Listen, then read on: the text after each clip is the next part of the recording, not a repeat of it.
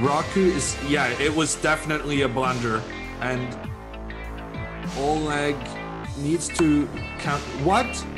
What? What? Oh, it's checkmate. The queen blunder, and then Oleg allows himself to be checkmated, only to know that it doesn't count. You're not checkmated until it's your turn, and Bulger providing with his queen the defense for the red queen, which checkmates the Polish Grandmaster Brocki. World Championship match for player chess. Honestly, I think this is because of.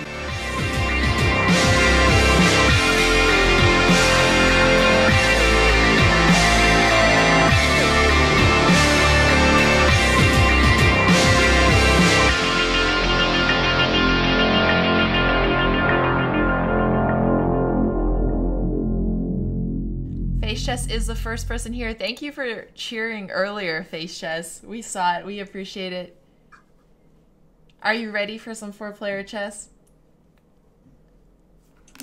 Hello, Bancasso. So while you guys are just coming in, we're just going to be chatting, saying hello. We'll wait for people to get here, and then we'll explain the rules and how the format is going to work. Does that sound good, Hammer?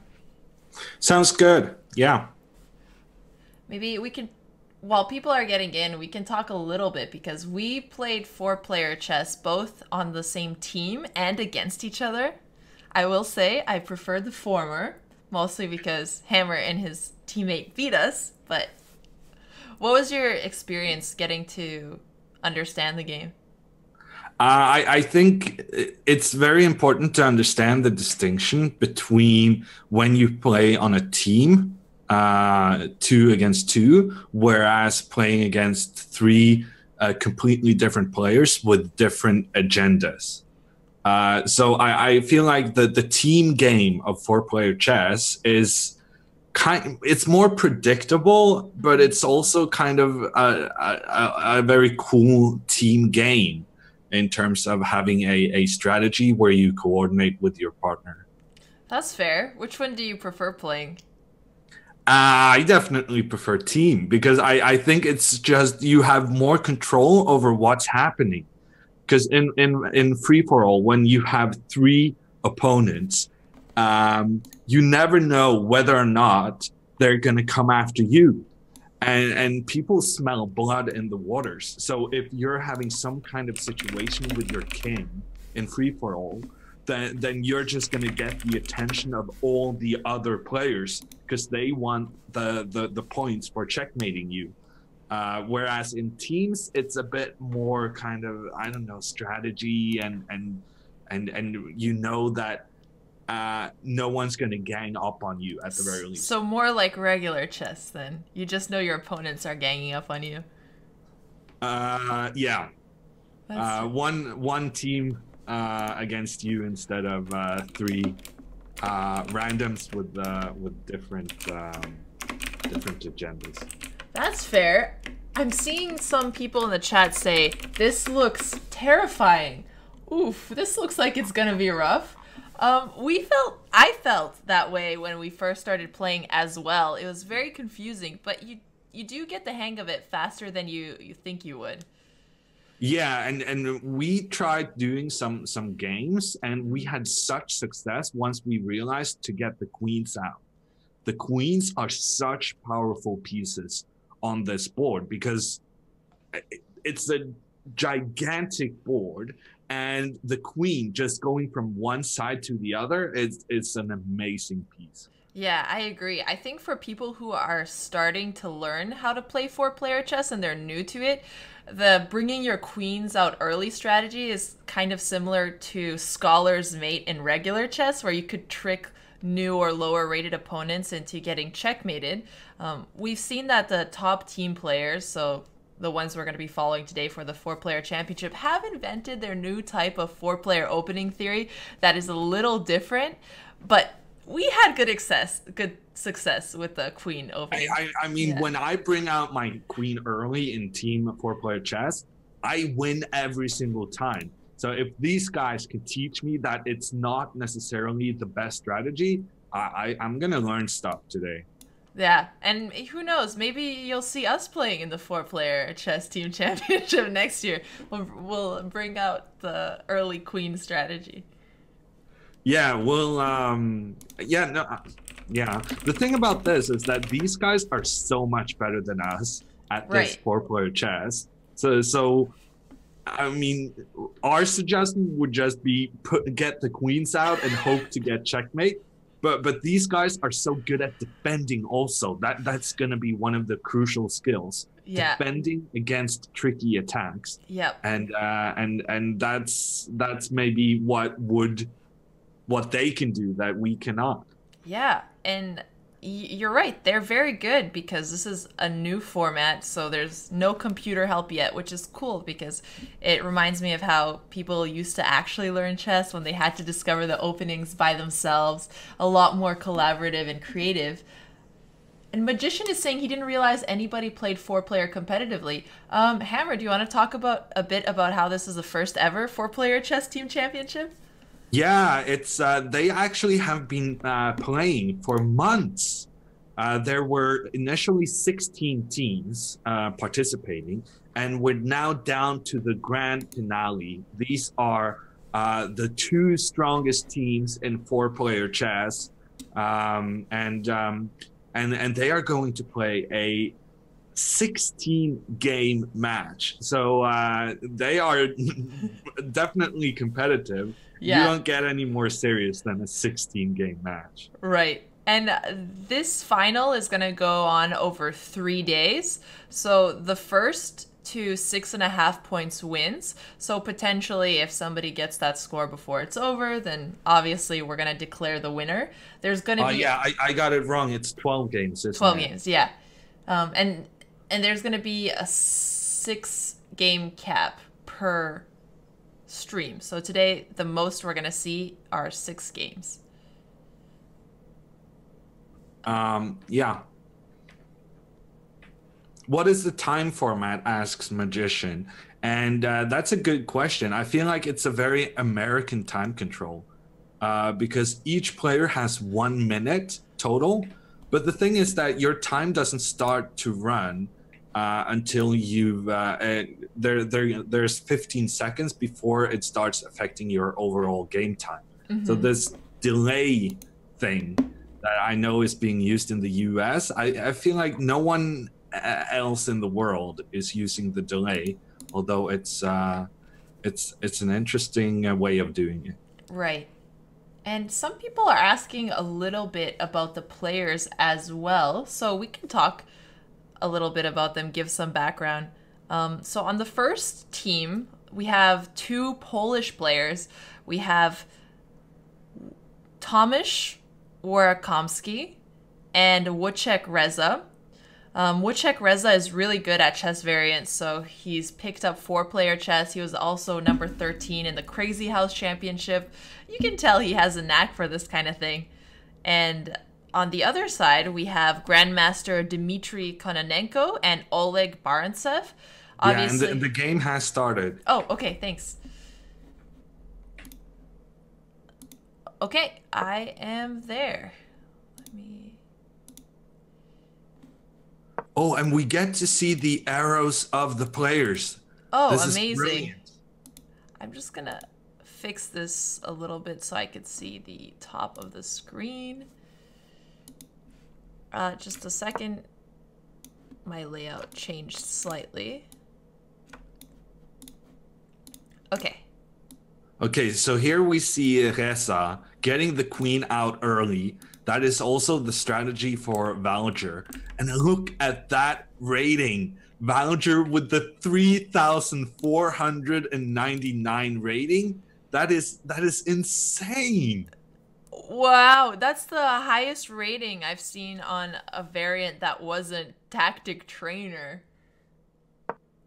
And now the blue queen and the red queen enters the fray, but they are being a bit reluctant with the other queens. Yeah, see here, green doing the arrows. He's suggesting to get his queen into into the game, going up 1. Yeah, so he's pointing towards the red king, and the blue queen is pointing towards the yellow king. The thing about the blue queen is that it's pointing in both directions. It's pointing against both kings, both the red and the yellow.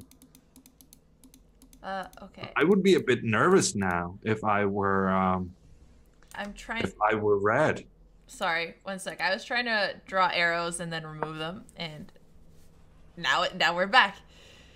So, should we explain the order? I think it's pretty intuitive, but for those of you just tuning in, the way it works is it goes clockwise. So red makes a move first, then blue, then yellow, then green. You can think of the side that has red and white as being white, and the side that has blue and green as being black here. And the person to your left is always considered to be the most dangerous because they get to move before you. I'm pretty sure. So blue has his queen in the middle of the board. Now the yellow queen is entering as well. We see yellow's arrows really pointing towards the blue king, wanting to do something there. Yeah, so green is the only one who is using his queen defensively right now. Yeah, but he's kind of, it has the diagonal where it can join the game at the very least. So all 4 queens have pretty central positioning, and it's a complete chaos. That is 4-player chess in a nutshell. Right. Complete chaos all the time. And the arrows, we see both teams actively using their arrows to kind of tell their teammate what they're thinking about and what they're doing for the next moves. And the queen gets captured. I kind of like this. I like the queen exchanges because I feel like this game is way too complicated with the queens on. Right. So once you take the queens off the board, there's a lot less scary threats, and you know, we might be able to see what they're doing a little bit easier. The pawn promotion. And look at the time. Look at the time. Valger is already down to 10 seconds. Yeah, so 10 seconds, that's really low. Valger's the strongest player here. He's created some opening theory. He posts 4-player puzzles on the Chess.com club. So he seems to be the strongest player of the bunch, yet he's taken the most time. I wonder what he's plotting here.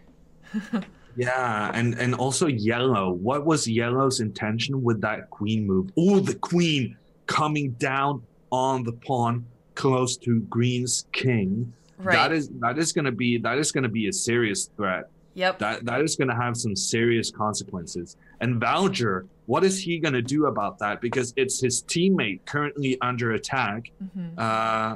Waruku. Yeah. Raku, it's his move, and he can take that pawn close to the green king. Right. But he's thinking about it. He's not making an ill-advised consideration. Okay, and look here. We see that the queens are going off the board. Thank God. So blue is going to sacrifice his queen in order to put yellow in check. And because yellow is in check, he has to protect his king before protecting his queen.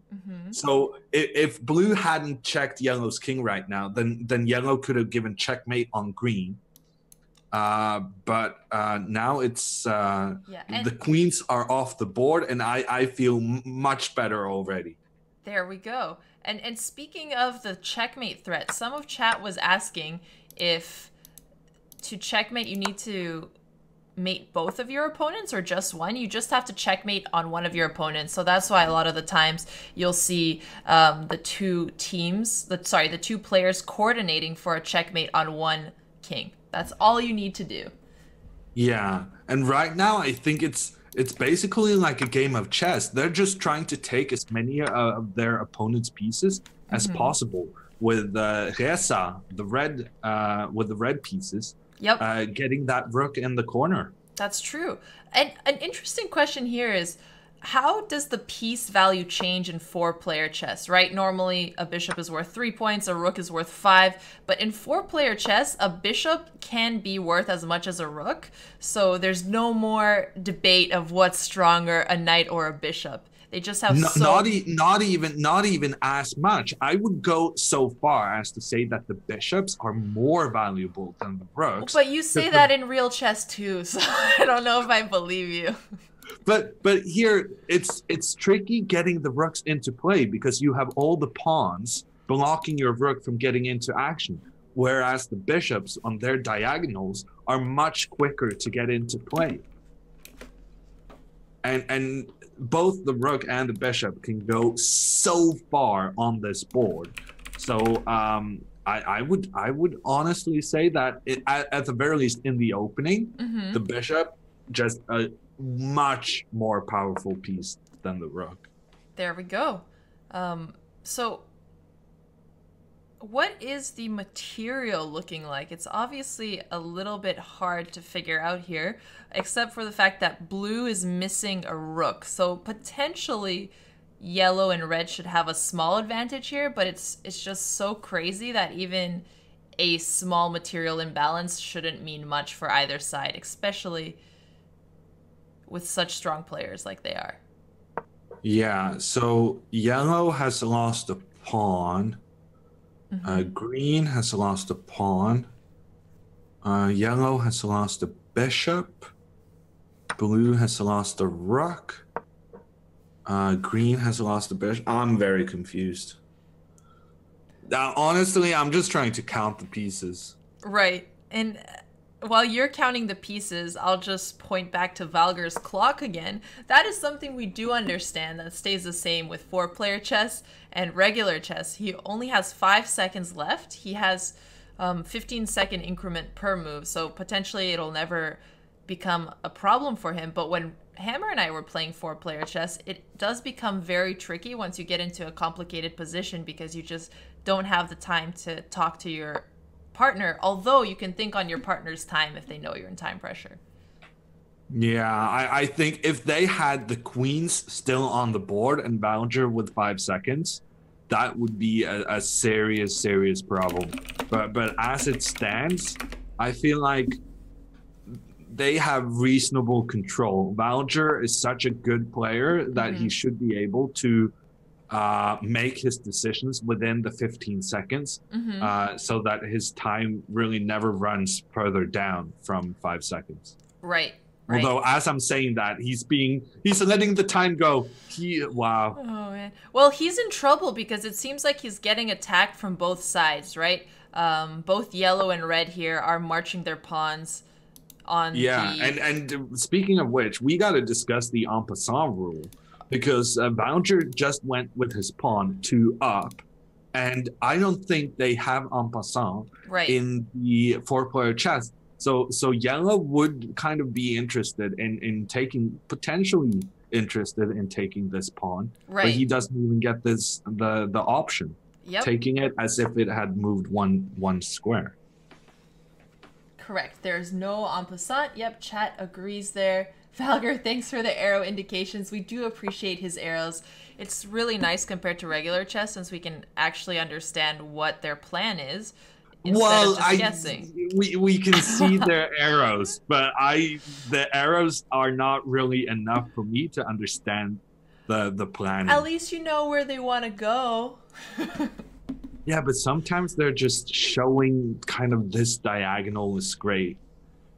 Although, they're using it to communicate with their team partner, though. So I think it's more than just showing off here. Yeah, you're right. There's just so many of them, so many arrows. Yep. And I mean, Hikaru is the only one who can compete with this. That's true. Hikaru would be quite good at this game if it was related to a lot of arrow drawing. So it seems like both sides are now starting to develop their knights, and knights are going to be even slower in this variant than they are in regular chess because the board is so huge. So yeah, but knights can have the very important function of checking the kings without pieces being able to step in between and stuff. So I feel like knights still have their place. Right. As a valued member of the respective armies. Oh. But what's interesting now is that none of the players are really going towards their opponent's king. Right now, it's more a question of trying to capture as many of the opponent's pieces as possible. And it also seems like they're developing. So Red just moved his bishop to fianchetto. Some of the regular chess rules still apply, especially in positions like these that are less sharp since they have the queens off the board. Yeah, and these are good chess players. Yeah. Both Valger and Vraku are grandmasters at chess. So clearly some of the skills from chess have helped them in this special variant. Of course, and let's not forget Reza CZ. He's an FM, and Oleg, who doesn't have a title, is an experienced chess teacher, trainer, has written chess books. So all of these players are pretty good. So we will see them following some chess rules here. Okay, now it seems like both green, yellow, and blue have their knights towards the center. Red is very close to getting his knight in as well. Yeah, I feel like blue and green are in big trouble because now cannot red just take a green pawn? But that's the thing. Taking one pawn isn't really worth the time it takes to to do it. I feel like often in this four-player chess, they have such emphasis on the moves and respect for that. It takes quite a few. It can be more valuable to put your piece in a good position rather than just capturing a pawn. Right, and that's exactly what Reza did. He decided to put his knight closer to the center than just taking the pawn on. Yeah, but now L9. This knight is the red knight is about to get captured. But to be fair, as is the green knight on whatever square that is. Right. So this is a little bit similar to when you're defending with offense in regular chess, right? Yeah, this king move from Reza is interesting because you often want to avoid even becoming coming into a checking position. So he just moved his king to make sure that the green knight never can give a check. So how should green and blue play this here? We were thinking they were a little bit worse off, but they seem to be handling it well. Green just moved his rook off of the long diagonal where the bishop was pointing towards it. So it seems like they're just preparing for future threats here. They're playing it very strategically. Yeah. Honestly, I lost count of the pieces. But I did notice that Reza is getting way low on time as well. So the time situation could affect this game. Right, because Valger has been doing very well with his time disadvantage. Yeah, he's been keeping his moves within 15 seconds. So he's at the same spot he was 10 minutes ago. Somebody in the chat is saying, I wish the commentators knew there's a piece balance indicator to the left of the board. I do see the piece balance indicator. I just... But it's more kind of... Oh. The one on the left that shows the little balance side. One. So it shows that a blue rook is off the board. So technically, red and yellow are up. They are up a rook. But that still doesn't tell you who's better here. Yeah, no, that's the thing. That's the right? problem. It tells you who has captured the most pieces. Oh, yeah, let me show it on the board. Sorry, go ahead, Hammer. Didn't mean to cut you off. Here you go. But it doesn't really tell you the potential for capturing pieces in the future. Yeah, chat is saying we can't see the balance. Well, you guys can see it now. If you look in between yellow and blue on the layout, it will show the little balance sheet. It's live now. Okay. All right. It's a very weird way of showing the balance as well. I guess it makes sense. +5, since red and yellow are white, means red and yellow are up a rook. Okay, noted. Yeah, but how do you evaluate a rook? Why are you giving the rook a 5? It feels like rooks should be more powerful than a 5. Yeah, I agree with you on that, which is why. But the big difference is just the fact that blue is lacking a rook. And then what's sensational to me is that shouldn't they... It tries to say something about balance, but I'm not sure it's really succeeding, because look at green's position. Green is basically running out of pieces. Yeah. And the balance doesn't really say anything about that. Yeah. Because one player running out of pieces is a very bad news. It means that that player is vulnerable to getting checkmated. Mm-hmm. But I guess maybe that can be considered strategy. Well, it's not an engine evaluation. So, I mean, you could have sacrificed and have really nice attack and been down a rook in regular chess as well and be worse off. So, I guess it's just similar to when you're playing on Chess.com and it shows you just pure material. Yeah. Well, I don't think the number... I think the number is just confusing. You should look at the pieces that are kind of indicated. Yeah. And it says that blue is down a rook, but on the other hand, look at the pieces blue is having. The blue king is reasonably comfortable, and the kind of the bishops and the knights are really well placed in the middle of the board, and the rook is in an attacking position against the red king. So I feel like yellow and red have been unsuccessful in exploiting the fact that green is lacking pieces, because neither red nor yellow has been able to get their pieces in an attacking position against the green king, which is the vulnerable one in this situation. I feel like right now it's red that has to be a bit scared, because red just has 2 rooks and 2 bishops, and blue is in a position to get his pieces towards the red king. Right. So the knight can come and the bishops can come, and I feel like all the blue pieces are going to be pointing against red. Right, and the red is trying to stop exactly that. So he saw that blue is able to bring his knights closer. At the very least, green just had to retreat away from red, so he had to bring his bishop back. So now there's a little bit less pressure on the red king, since it's very hard to checkmate with just one color here. Yeah, so green needs to get involved against the attack on red, but the question is, how is he gonna do that?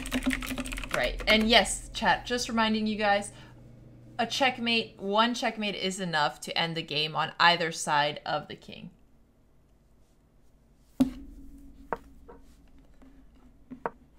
Okay, so now they're trying to grab this yellow rook. In which case, and now the material balance is all over the place. Right. I don't even know what all that means. Okay, look at this. I like this move from green. Oleg is about to bring his rook towards the red king. That king is the vulnerable piece. Yep. And I feel like blue is gonna get in. No, blue took the rook. Interesting. He probably took the rook to make sure that it would defend less, because the red and yellow rook were connected here. So it could have been used as a defensive mechanism later on. Yeah, I think this game is turning around. I think red's king is in major trouble, and yellow has not been able to exploit his material advantage. He has had more pieces, but his pieces haven't been as threatening as the blue pieces. Right. And now it really feels to me like this is turning around, and red's king is in major trouble. Yeah, I agree. So what they're going to have to try to do now, red obviously has to be defending, but yellow is trying to get any counterplay he can because yellow's pieces are too far to help protect red. So at the very least, he can try and get some intermediate move where he's checking the blue king just so that red doesn't get mated. I think this game is basically over. I think blue and green are creating trouble for the red king, and that's the only attack that's going on. The attacks are so crucial in four-player chess. King safety is everything, and red's king at the moment is not at all safe. Yeah, I can't disagree with you. Blue and green are crushing here. Obviously, that doesn't mean that the other players should resign, which is why I like that they're trying anything they can here. Yellow is preparing that check on the blue king. Things are not looking good, but they might as well try. But it's interesting because we looked at the material count, and it was kind of saying that blue and green were a rook down. But it goes to show you that it's not only about which pieces you have, it's also about the placement of your pieces. Right. And red and green have been very successful in having good piece placements. And now they're even going after the yellow king. Right. They're attacking on two fronts now. Yeah, because they'll be able to potentially win some material from yellow. Otherwise, they're forcing yellow to make a passive move, and they can continue the attack on red. Oh, red has a second. He almost lost on time. Yeah, but the time is not going to be the deciding factor here. Blue Right. is now going after yellow, the yellow bishop. And yellow king enters into a check. Okay, the capture. Interesting. So now the yellow king is going to take the green rook, but on the other hand, you're also going to lose your bishop. Yellow doesn't have any pieces left. Right.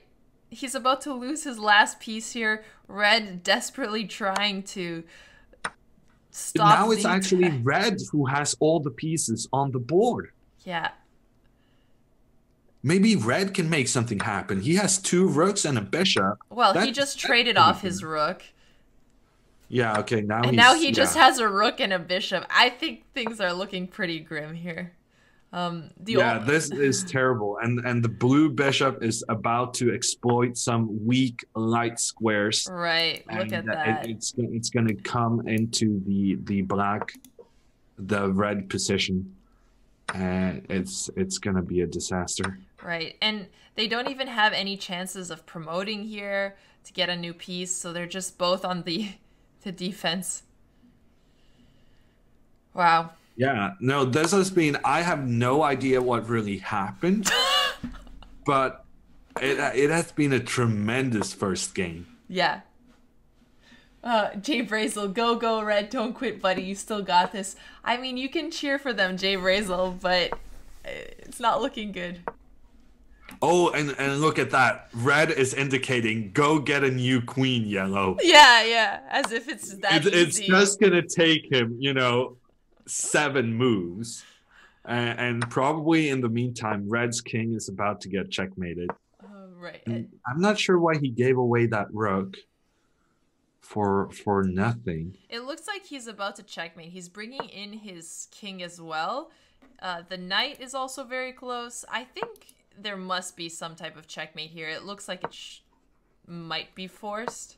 Yeah, both red and yellow are out of pieces, and blue has what is needed to give checkmate. The bishop is going to join, and it's checkmate in 2 moves from blue. Yep.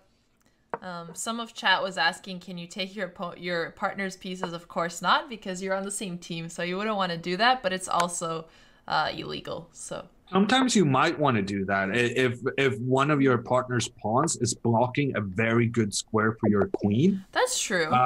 But right now it's a win for blue and green. Valger. There we go. Taking down the king.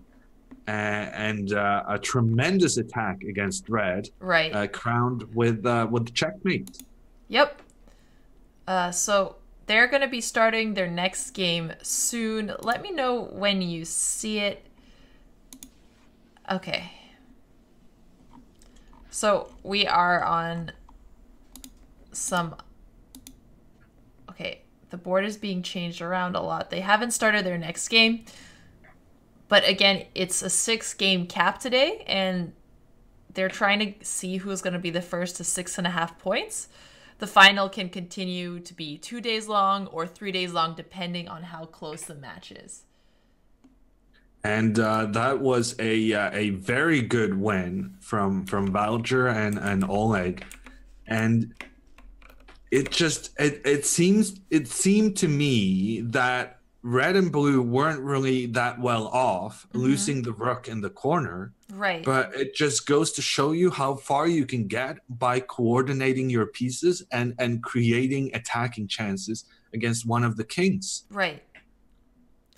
So even with the queens off the board, it was all about king safety. And black's king wasn't really feeling it. It was under attack from blue. Right. Okay, the game is supposedly starting now. Bishop is saying the game was surprisingly long, something you don't see in low-level 4-player chess. Yeah, according to the organizer, the average length of a game is around 25 minutes or so. So unlike us who are starting to play 4-player chess, and you can finish the game pretty early, they tend to get into middle game and end game positions, which is really fascinating. And it makes a huge difference whether or not the queens get exchanged. Right. So as long as you get the queens off the board, you know it's going to be a long game, because then you have to coordinate your pieces. Yep. Whereas with the queens, sometimes you just checkmate your opponent. So now they switched colors. So Raku and Reza are now playing the black side of things. I'm just gonna rotate my board so that we can see red on the bottom. You have the technical skills to do that? I will get it, yes.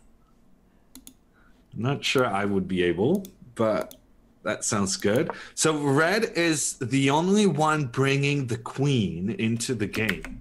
And knowing that red is Valger, that's got to be feeling a little nervous, a little nerve-wracking. None of the other players bringing the queens in. That is a bit of a surprise to me. We saw how effective that strategy could be in the last game. Mm-hmm.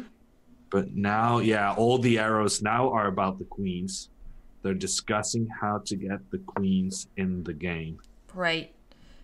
So, yeah, this is interesting because they didn't bring their queens out as early in the first game. So it seems like Valger has a different strategy when he gets to move first, which makes sense that it'd be a little bit more aggressive. And they're trying to coordinate their queens. Yeah. Our strategy. I would be terrified now with the green and blue, because both opponents have their queens out. And that's just, it's so dangerous. Yeah. It's so dangerous. Yeah, now red is going to make this move. Red is going to go with his knight attacking the green king. And if I was green, I would be seriously afraid. Yeah, I would be very nervous about that square. Valger pointing to the pawn, which is only protected by the king. The standard weakness in normal chess. We know that's how we get the scholar's mate. And now we see yellow and red going after that guy. Since they have played this a lot of times, I'm sure they'll have a nice defense to the scholar's mate.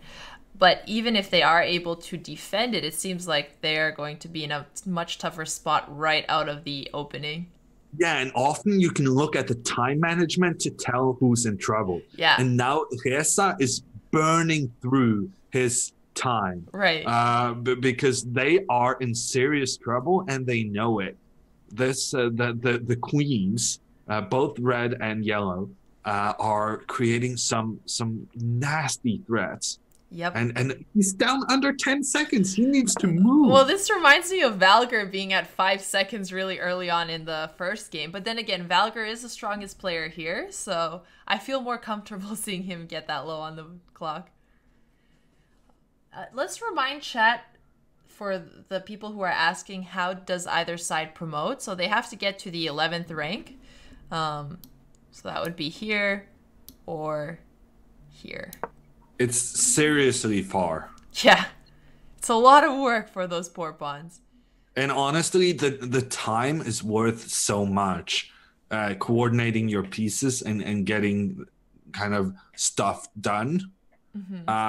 It would basically never pay off, I would think. Right. To spend 10 moves to get a new queen. Yeah, maybe if it's towards the end game and the queens have been traded off and you've lost most of your pieces, then the strategy types starts to change. If we see a pawn ending in this championship, I'm gonna go berserk. That would be so much. Okay, that's all we need to see. Hammer going berserk. I'm really praying for that pawn endgame now. Okay. Because then it's all about getting the new queen. Yeah, exactly. So we've seen that the pawn side push is very popular. It makes sense because it's pointing towards the opposite king, giving another place for the knight to develop, potentially freeing up the rook. And in this case, it's also putting pressure on the knight. But even if it wasn't, we've seen that this pawn maneuver is very popular. Yeah, but look at those queens. Yeah, the queens are very nice. Queens. They're going straight for the checkmate. It's checkmate, no? Blue has to give up his knight to check the yellow king. Yeah, so now there's a checkmate threat on green. Blue has to give up his knight so that yellow cannot move on use his queen to give checkmate. But it's checkmate anyhow because you cannot defend against these two queens. This game is over. It's a 2-0 lead for Valger and Oleg Barantsev. So because green cannot defend. Can he make space for his king, though? That's why he's trying to move his queen over. Potentially, that might help. Yeah. I don't think it's going to work out in the long run, though. Right. It might temporarily save the position, but they're way worse off here. Yeah. But Hammer was right, because if green moved any pawn instead, then it would have been checkmate. Yeah, this is over. Yeah. Oh boy. Okay, well, Blue again desperately trying to find some last ditch attempts. He's considering sacking here, both to distract yellow and put pressure on the red queen. Well, there's not really anything he can do. The 0.1 seconds remaining. Wow. Hammer is so rough. It's not gonna help. Whenever we try to find something to save one of the teams, you're just like, nope, don't even think about it. Okay. All right, Hammer. Is yellow about to mate? Can you stop queen there? No. Okay, so Valger won again. I'm just gonna show to chat why they resigned here. So when it was going to be yellow's turn, he was going to move his queen to the square that I just drew an arrow on, protecting red, and there's no way green could stop it because yellow moves before green here, so he's just going to get mated. And what did we learn from this game? We learned that it pays off to bring out the queens quickly. Forget everything you have learned about chess. This is a completely different ball game. Yes. Bring out your queens. Yes, and we learned something very similar, so no harm in saying that. Yeah, because we played some team chess. I guess Bick and I were teaming up. Yeah. Against was it Danny? Yes.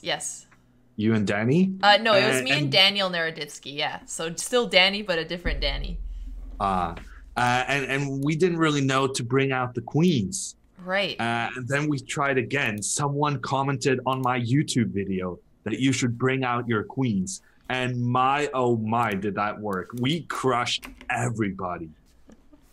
Oh my, did that work. That's how I want to talk about my openings. Also, I'm getting a note from one of the tournament directors that they played the Reza defense. So actually a defense that the opposite side had come up with, since it has his name in it. That's pretty funny that they were beat by their own defense. I Reza played didn't move first. I think they beat the You're right. Reza's defense. Yes, there we go. So basically, what happened is that the defense of the Polish player did not really get good advertisement here with the queens from Valger and Oleg running the board. That's fair, but every defense takes some time to figure out, so. Okay. I think I'm just checking to make sure there's notifications every time the new game starts. So getting the queens off the board can actually be very beneficial, because this is what happens when your opponent manages to coordinate their queens. You get checkmated. But beneficial for who? Because obviously the stronger team is trying to keep their queens on the board since they're so good at checkmating. Yeah, I guess getting the queens off is priority for the blue and green team, because they have the disadvantage of the first move. Right. Okay, they just started their game. They played the opening here. so fast. Right. So, Oleg... I wonder if the openings they prepared, how far they extend. Yeah, that's a good question.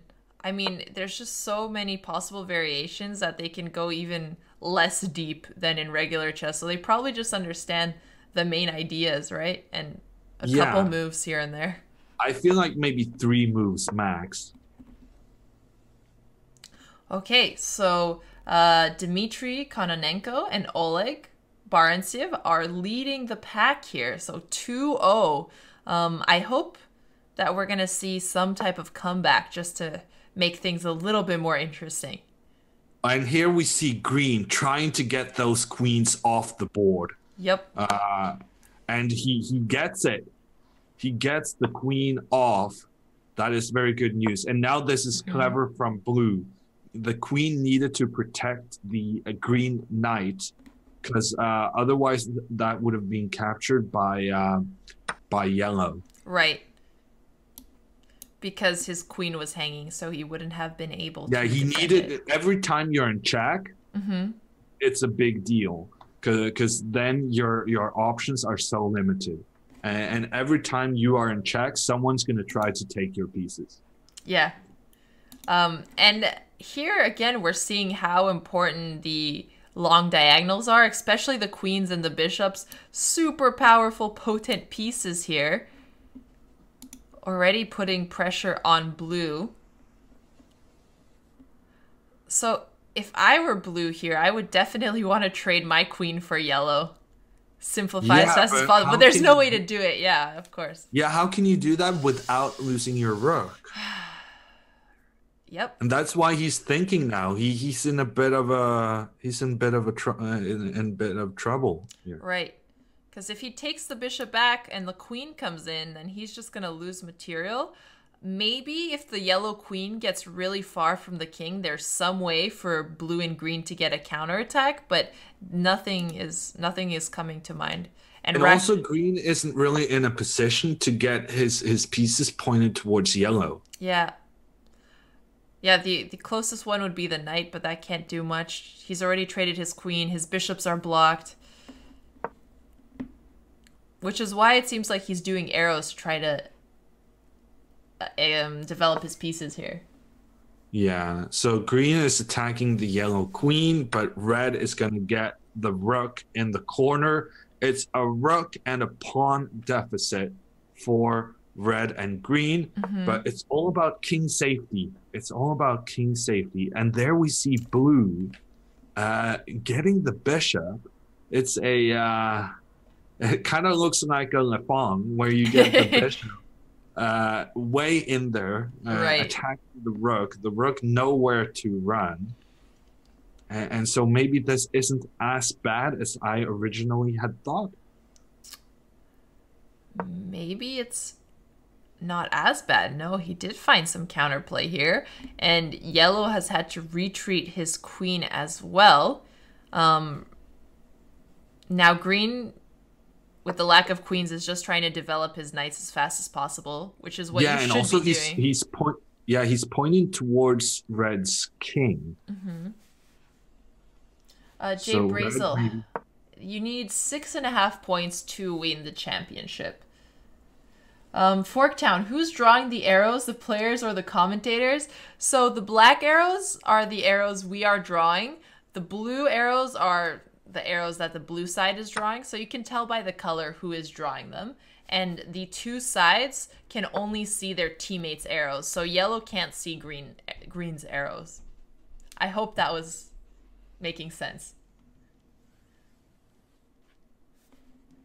Hot Diggity Dog asks, how are the squares named? And that is a big question because we have files A through N.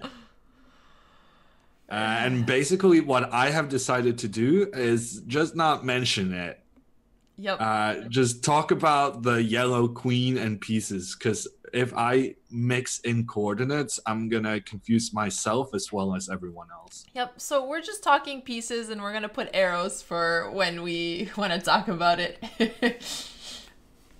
Oh, hey, Alec TV and Noda. Good to see you guys in the chat in Forktown. Familiar faces here. But okay, let's get back to the game here because somehow green's knight has made it very close to yellow's king. But yeah, blue is in a lot of trouble. Blue's in a lot of trouble. Also close to blue's king. Yeah. Blue has in general, the knights are kind of getting to show off their powers. Right. That yeah, queen here looks really interesting. Queen taking the pawn in front of the king. Because red is going to be able to move and defend his queen with another check before blue is able to move. Yeah, and Volger was talking about it, and now he's thinking about it. Yep. Okay, so he decided not to do that.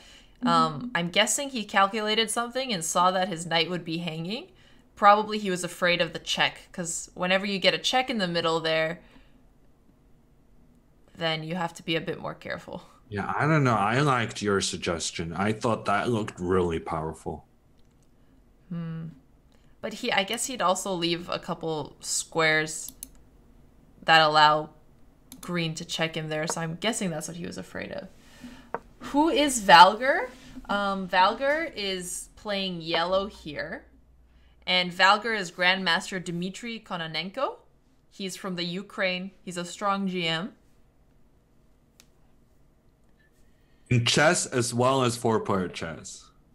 Yeah, exactly. He's a super GM in four-player chess, apparently, at least according to the current strength. And he might just become the four-player champion. Yep. At the end of this event. Yeah, it's definitely not on the same scale as others.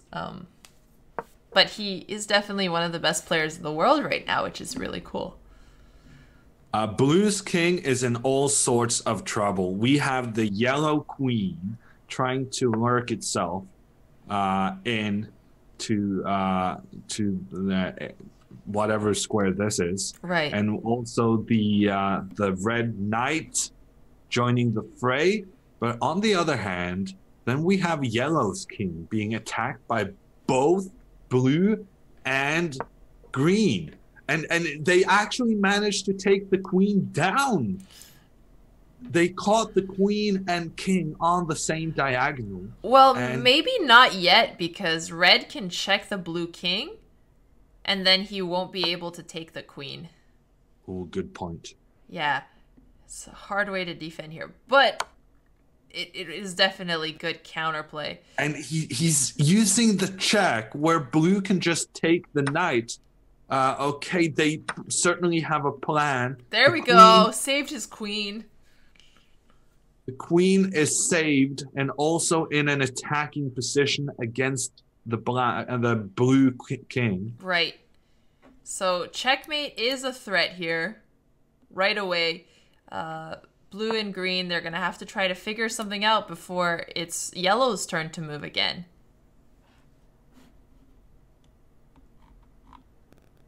Do any computer programs play for chess? None yet, as far as I know. Hammer, let me know if you know differently. I don't know. No. Okay. As you said initially, it's what makes the game great, right? Yep. Because the players have to do their own research about their own strategies and kind of figure it out for themselves. And it's one of the major reasons that this 4-player chess is so cool. Yeah, exactly. Imagine having to work for understanding openings instead of just having a database and engines and books. What? Yeah, we are. Someone has to be the pioneer, and it's these guys. Well, you should get in on this soon because then you could have a hammer opening. Oh, that would be so cool. Just because it sounds awesome. I don't know. First I would try to get a hammer opening in chess, right? I feel like I've done my part. Now I just gotta lobby it. Okay. All right. Sorry, I didn't want to take that away from you. Okay, so somehow blue is surviving this attack so far, but Valgar is a scary guy.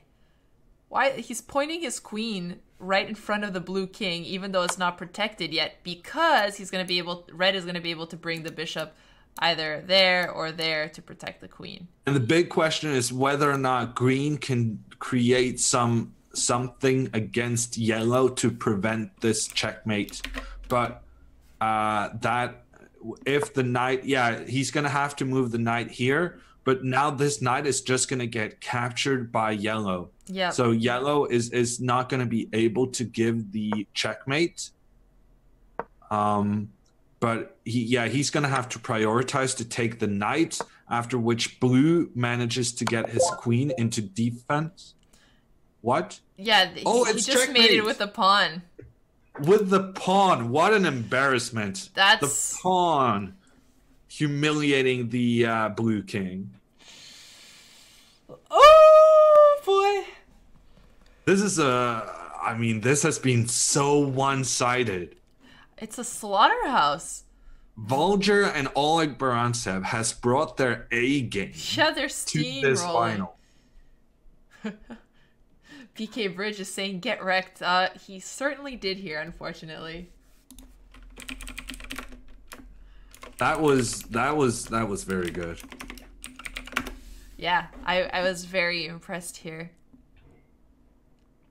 Well, I hope some of you who are watching are going to start playing some 4-player chess as well. Yeah, and it's confirmed there is no engine for 4-player chess yet, which is awesome. Okay. The king safety. King safety is everything. Yeah. And also, well, it also has to, like you said initially during the first game, that you need to have both players participating in the attack. Yes. So having one player attack one player, that's not good enough. You need both guys working together to get the king. Yep. And that's why this queen coordination we saw early on looked like a good starting strategy, because they were controlling a lot of the board, similar to controlling the center, and their pieces were much more coordinated. Yeah, and we have game 4 just starting.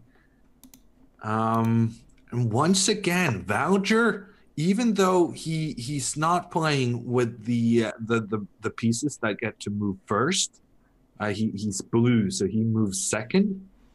Even so, he is the first one to get the queen active. And after this rough time, Raku and Reza has had so far, I would be so nervous about every time Volger and Oleg gets the queen out there. Yep. Now they're starting to do a very similar plan. Volger has done a much better job with his teammate at trading queens off when they're on the defensive. But let's see if they're able to do that this time.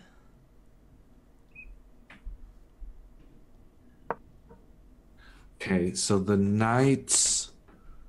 Actually, what I think is interesting about these top level players is that they're pretty active about using their knights. Yeah, which is something that's surprising because we were talking earlier about how bishops are much more valuable here and how slow it is for the knights to get in the game. At the same time, it's much faster for the knights to attack the player to their left because of those knight on the rim type moves. And also, you don't have to move a pawn to get the knight involved. You can just Hmm. get it in there and create some trouble. Right. And also the fact that you cannot block the knight giving a check, I feel like that's also an important feature Yep. for the knights in this format. Yep, because it just forces the king to move, which can be really powerful combined with threats from your teammate. Um, Okay, all the guys are bringing the queens out. yep. So red and yellow have moved their queens out much more than, well, a little bit more than blue and green here. Ooh, and look at this Voucher indicating that he's about to sacrifice his queen on the yellow knight, Mm-hmm. and that's going to be trouble because yellow's queen is attacked by the green knight, Right. and if he needs to capture the blue queen first, then that's not going to really work out well for him. Right, because he can't One of the take the best knight, battles. and he's not worried about yellow taking his queen because they'll just take yellow's queen, like you said.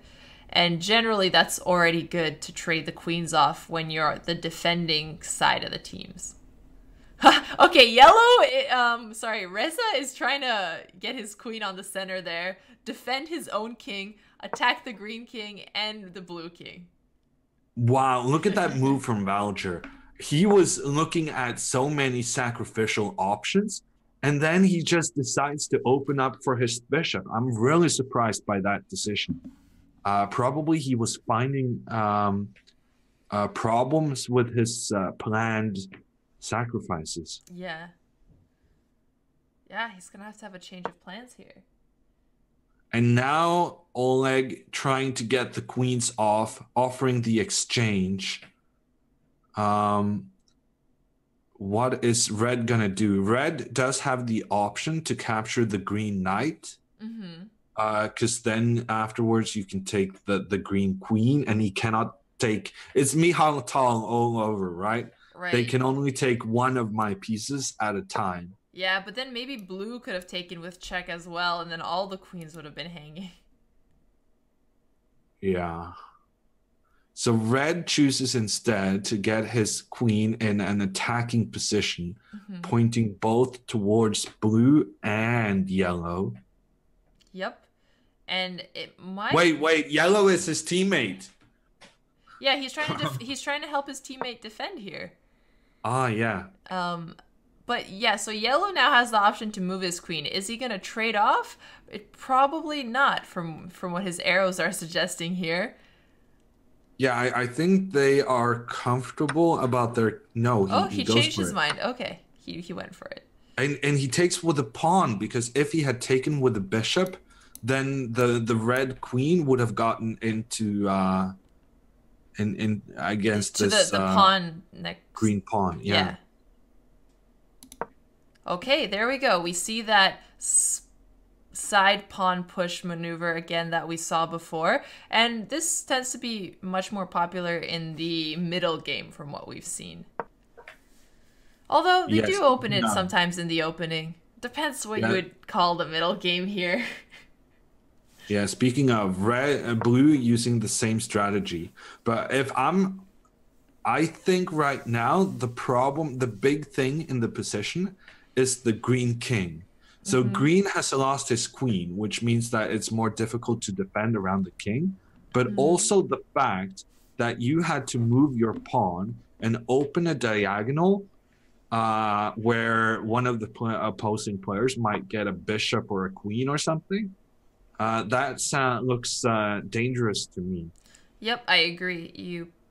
That's a good point here. I mean, red Red's king is safe. He has his queen. But yellow, where he's missing a queen, is not in much danger because he hasn't pushed his pawns or opened up holes in the same way.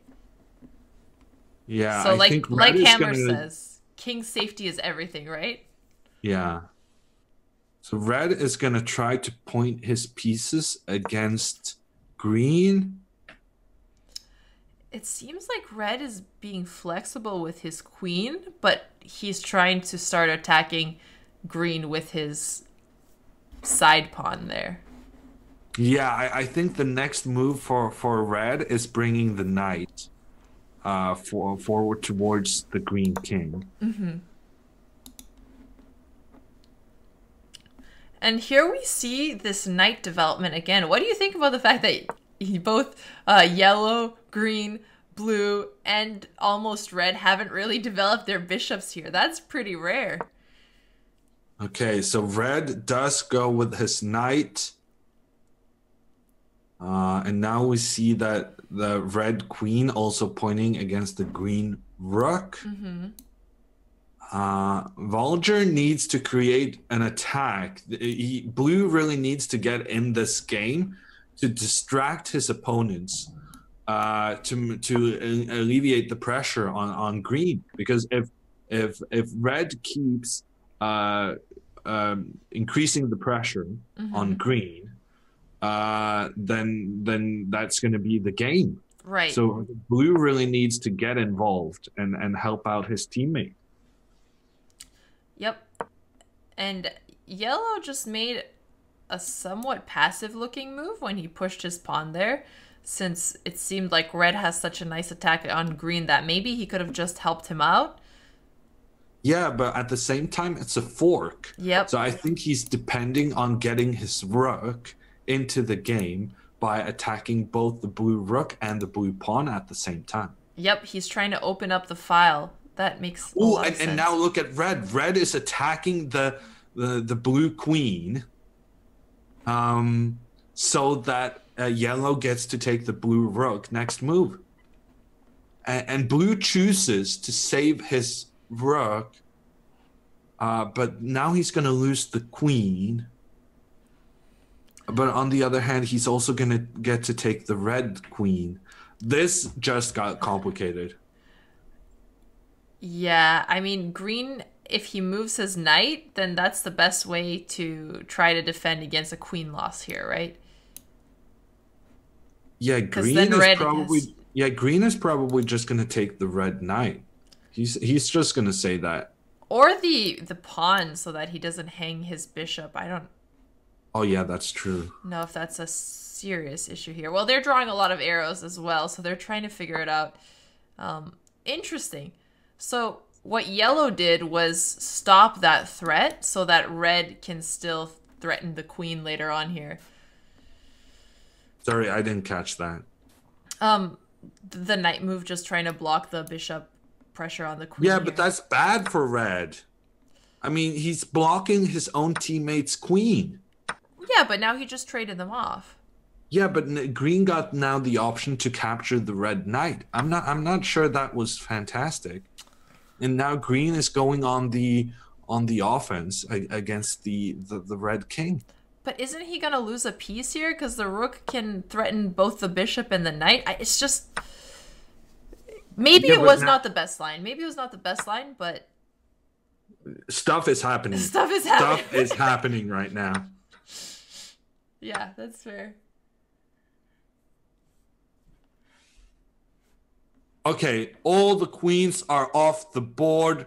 That means that the position gets a bit more strategic, a bit more quiet. Yeah. The king's safety still matters, but it's not as intense as it is initially.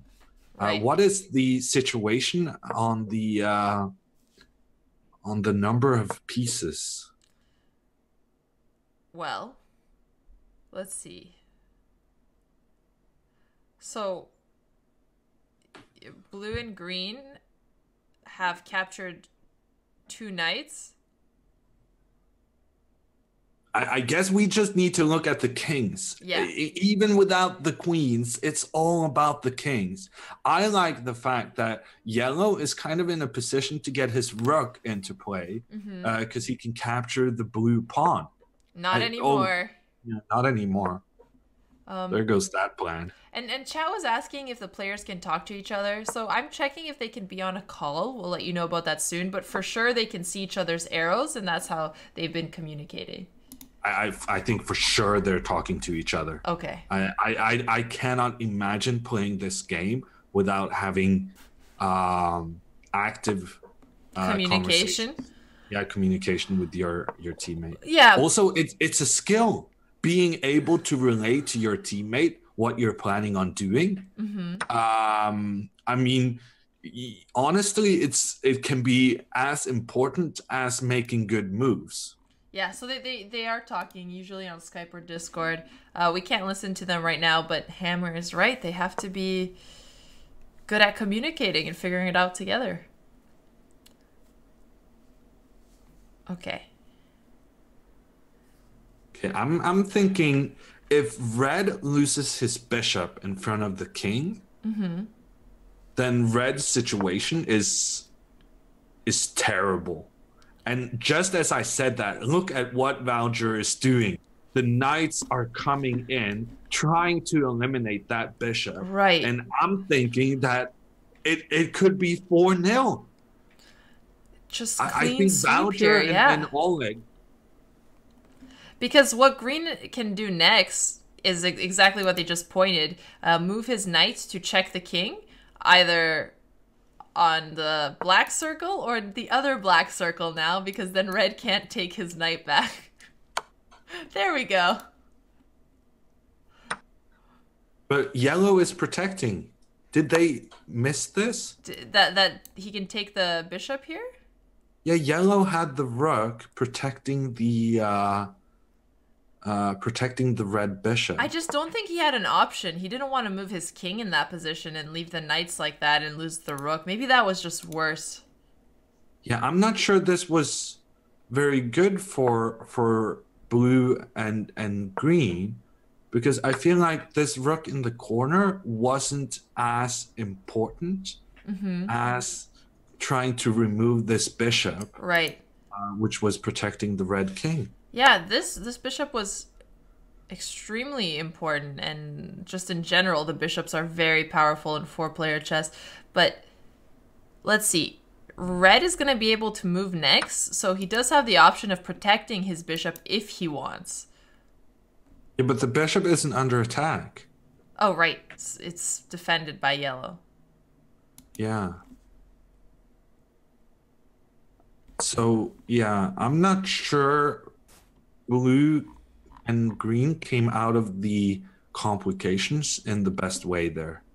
It was very, very clever defensive play by yellow to get his rook helping out the red king. Right. And now yellow is ready to get his rook into play. Red can get his rook into play. And now yellow trying to get the third rook also into play by opening up. Yep. Pushing that pawn forward. So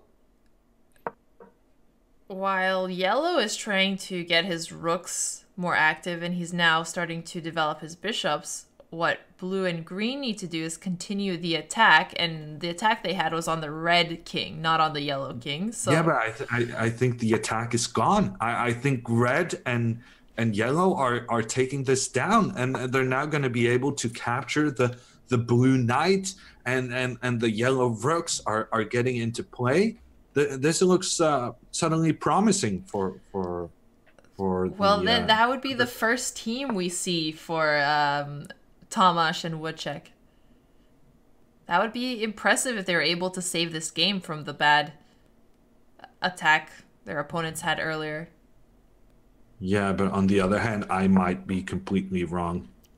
I like the confidence, Hammer. Well, I mean, I just that's the essence of 4-player chess. I know. I'm just teasing. You don't really understand what's going on. Blue just gave away the full rook. But on the other hand, green is probably going to attack red, so red isn't going to have time to take the rook. Okay, trying to Okay, green distill attacks the this. red rook. Three of the players are below 10 seconds, so they have to make their decisions quicker than they have thus far. Yep. So it's going to be much harder for them to play Ooh, and then look at this. sharp lines here. Yellow is about to capture the blue bishop. Yellow is going to capture this blue bishop. I really think red and yellow are taking this one down. Okay. Yes. Right. Now red pointing his bishop against the blue king. There we go. Made an arrow there to help out your explanation. Yeah, this is looking really And now good. the knight is going to join as well. The knight, yellow is going to get the knight into play. Yeah, Yep. there comes the yellow arrows. The knight, the blue king is very cramped, and it's a knight that's going to have the deciding factor here. Yeah, and yellow and red have no more pressure on their king anymore, so they don't even have to be worried about an attack. They Yeah, can they just can fully continue. concentrate on attacking the blue king. Yes. All right, well, this is the comeback they need to stay in the game since they've lost 3-0 so far. So, what a comeback that would be. I like how yellow is just grabbing green's pieces anyways, and then they're continuing their attack just to make sure there's no counterplay. Yeah, blue needs to attack the red bishop. Blue really needs to chase that bishop away from there. Yeah. But doesn't seem like I'm surprised yellow isn't prioritizing getting his knight into the game. right. He's just been grabbing pieces instead of doing that. Maybe they think it's easier given that they both have less than 5 seconds to just grab more pieces and then figure out a mate.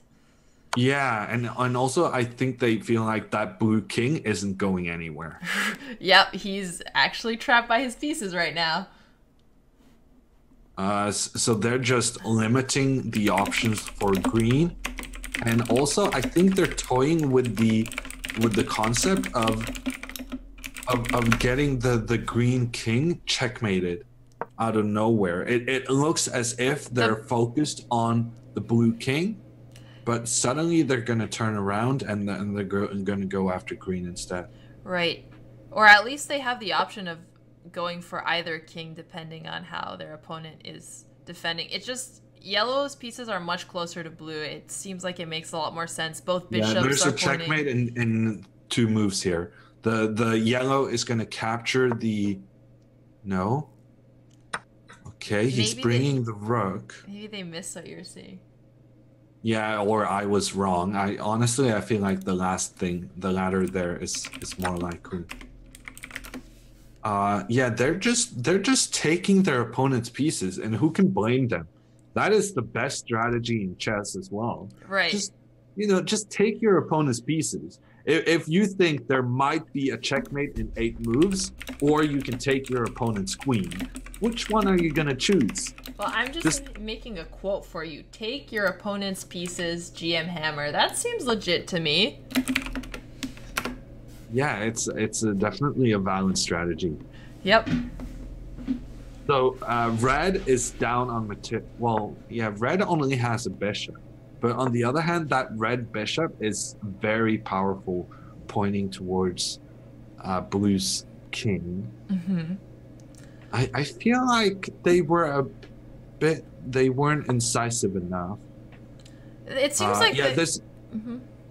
this is a good plan from red. Red is going to move his pawn and then get his bishop to give a check on green's king. No, but green's king is running away. Yep. I mean, can't they just continue attacking on the blue king? There you go. He's thinking about using the red bishop to check the blue king now as well. It's just the blue king is so limited here that it does seem to make sense. But then again, green has no pieces, so they can't really go wrong. Yeah, well, you would think so, but red is down to just a bishop. So you got to be a bit careful. It's always interesting when kind of one part of the team has all the pieces, as is the situation here. Right. Yellow has two rooks and a knight, more than his partner. So, and in order to give checkmate, you kind of need to have both players cooperating. So red really needs to keep his bishop, because otherwise checkmating with only one player attacking can be a bit tricky. Very nicely put. We have been talking about this throughout the match, and it's just always good to reiterate that you need both players on the same team coordinated in the attacking effort. Otherwise, it's extremely difficult. So that red bishop, like Hammer just said, is a piece he's going to need to use to come in for the help. I'm surprised by this move from Voucher. I would have just gone after this red bishop. I don't understand. Oh, he was going after yellow. I don't feel like I don't feel like green and blue should focus on yellow. I feel like they should focus on red and getting that bishop out of the game. Right. That would make it a lot easier to defend blue, who is in so much trouble here. Yeah, but it's too late. The bishop is joining the attack. And en passant is illegal. But either way, even so, the pawn couldn't move to the side, so. Yeah, because now we're going to get... Now red's bishop is going to contribute in this attack. No, green. Oh, very good move by green. Green is taking control over this square where the bishop wanted to give check. But now yellow is indicating checkmate. No, but it's not checkmate just yet. And blue manages to eliminate this this white knight. I think that was a mistake from red and yellow. I think they missed that green could help in the defense against the red bishop. Right. I don't think it was their intention to give away that knight for nothing. Yeah. Because not only do you lose the knight, but you also give the blue king more space to kind of get away from the attack. So they have been slipping up a little bit. And now the red king is moving. So they were worried about green checking the king here. But now the attack can continue with the blue rook. Those rooks are both protecting the blue king and putting pressure on red. Yeah, and look at the arrows from Voucher right there. He says, green, your job now is to take this red bishop while I'm checking the red king. Yes. And they're gonna turn this around. They're gonna win the game, I think. And yellow is going after the green king. So yellow is gonna go with his rook to give a check on green's king, so that red is able to protect his bishop. Right. Yeah, that bishop's so important to get off the board. Yeah, maybe you can prevent it somehow. Or maybe blue can go with his pawn and try to attack and make threats against yellow. No. Okay, the king has to move. Yep, the check now allows red the ability to move his bishop here. Yeah. But if red loses his bishop, I think this is game over. I don't see how you're going to win a game with one player only having pawns. They're going to try to promote. I wouldn't call it over, but it would definitely decimate their attacking chances here. Even if yellow has more pieces than red and than blue and green combined, the fact that one player is sitting with all the pieces instead of the players being able to coordinate an attack, I think that makes all the difference. And now blue and green are actually attacking red, whose king is in the center of the board. This looks a little bit scary here. Not just a little bit. I think it was their game to win. Yep. They had the attack on Blue's king, but they let it slip, and Yeah. and now and now Red is in major trouble. So I'm just looking quickly at the time situation.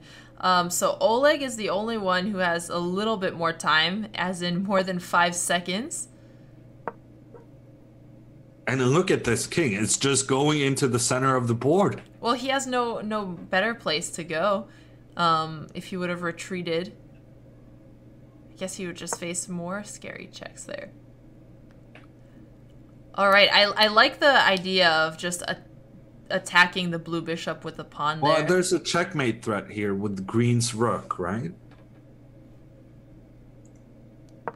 Yep, that's why he just blocked it off. If he would have given check. I'm very confused. Are blue and yellow on the same team? No. No. Because blue can capture this rook. Yeah, blue can capture it with the bishop. And now he's putting pressure one more time instead of capturing it. I'm not sure why that's happening. Okay. And now the pawn blocks the bishop's diagonal. That's probably clever. And note how the green rook is defended by the blue pawn. This is how you can this is how you work together as a team. Okay. Yeah, and also Oleg only has the rook left. If Oleg loses that rook, he cannot contribute to the attack. So I feel like the big thing going on right now is the green rook and the red bishop, because those two pieces are so important in order to make sure that both players have pieces to help attack, to coordinate threats. Yep. Okay, so blue and green is either gonna lose that pawn here. Does he want to defend that pawn, or does he see a better move? Maybe his knight can come in and attack some check, but it doesn't seem like that's the case. So it's all about this green rook and the red bishop. I think the team that manages to eliminate the opposing partner's last piece, that's the team that's going to take the win. Ooh, very good move there from yellow. Yellow gives up his rook in order to eliminate the last piece for green. I think that was very clever. Right, because now red and blue both still have pieces, while green has none. Yeah, and it's checkmate. It's checkmate on the next move. Red is going to move his bishop, and it's check. No, you can block with the pawn. Where was he going to move his bishop? Bishop here kind of blocks the squares around the blue king, but he has pawn to prevent checkmate. So I got too excited. Okay, almost. But I think we're back into that. Yellow and red are definitely going to win this because green is out of pieces, and they're just not going to be able to. Well, maybe blue can try to get red's bishop off the board. That would be huge. But no way to do that. I don't know. I mean, yellow and red only have one bishop each. It's actually not that easy. Now they might actually try to promote. So things... Didn't you say you'd go berserk if we got into a pawn endgame? Does this count? We're very close. Yeah. And Chad is saying, for sure they will win. Haha. No, wait. You guys, it's a new format. We're all getting the hang of it here. You know, even the world's best players are about 2,200 in this game, so just bear with it while we're figuring it out. I would like to see yellow getting his bishop on the backside of blue's king. I feel like red is in a good position to attack the blue king, but he needs help from yellow. Right. Okay. That can't be taken because they're on the same side and they're protecting each other. No friendly fire. It's interesting that red is moving his king to the center when he has less pieces here, and it seems like... Yeah, but red, I think, is trying to help the yellow pawn move forward and become a new queen. Right. So just a reminder, you guys, they have to promote on the 11th rank in team 4-player chess. So if yellow gets his pawns anywhere here, then he is going to promote. Yeah, blue needed to take that yellow pawn, but now...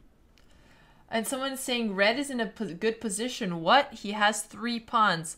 We're not saying he's in a good position, but his active king is helpful because he's trying to support yellow's pawn push. So his teammate... You know what to do in the end game. You need to get that king into the center. In all variants. Honestly, I didn't think that was going to apply for 4-player chess. Turns out I was wrong. And those kings in the middle are really doing a good job of protecting big sections. The king always attacking 8 squares at a time. Right. Stalemate is a draw, you guys. So if one king gets stalemated, then the game is a draw. For those of you who are asking, is this a solved game? No, not yet. There's no computer engines for 4-player chess yet. Theory is new. The players are new. This is the first ever 4-player chess team championship that we're having on Chess.com. So it's an exciting time. Note how yellow didn't play the bishop to give a check, because that would have been a huge blunder. As if you go down here and give a check with the bishop, then green's king is going to move, and then blue is going to be ready to take yellow's bishop. Yep, just drew some arrows to show that. Okay, so the teams with the same king are in opposition of each other. They're supporting. And red is just going to try to take all of green's pawns right now, which is what he has to do because he's the only player on his team who has any piece left, right? So if he could at least get some pawns, that would be very helpful. I wonder if they have developed any endgame theory. This is still very, very insane to me. Yeah, you're not alone. Oh, they just blundered the bishop. Look at that. A green gives a check on yellow, and then blue is in a position with his bishop to eliminate the yellow bishop. And yes, green's king is in check, but it doesn't really matter because blue is now going to take yellow's bishop, and now we're getting very close to the pawn endgame, honestly. Hammer is very close to being berserk. There we go. Okay, what a turnaround. There we go. This is the pawn endgame we all wanted. It's opposite colored bishops. I just want to put it out there. We have been told by the organizers that so far in the championship, no game has ended in a draw. But I'm wondering, with opposite colored bishops, it could be a thing. Okay.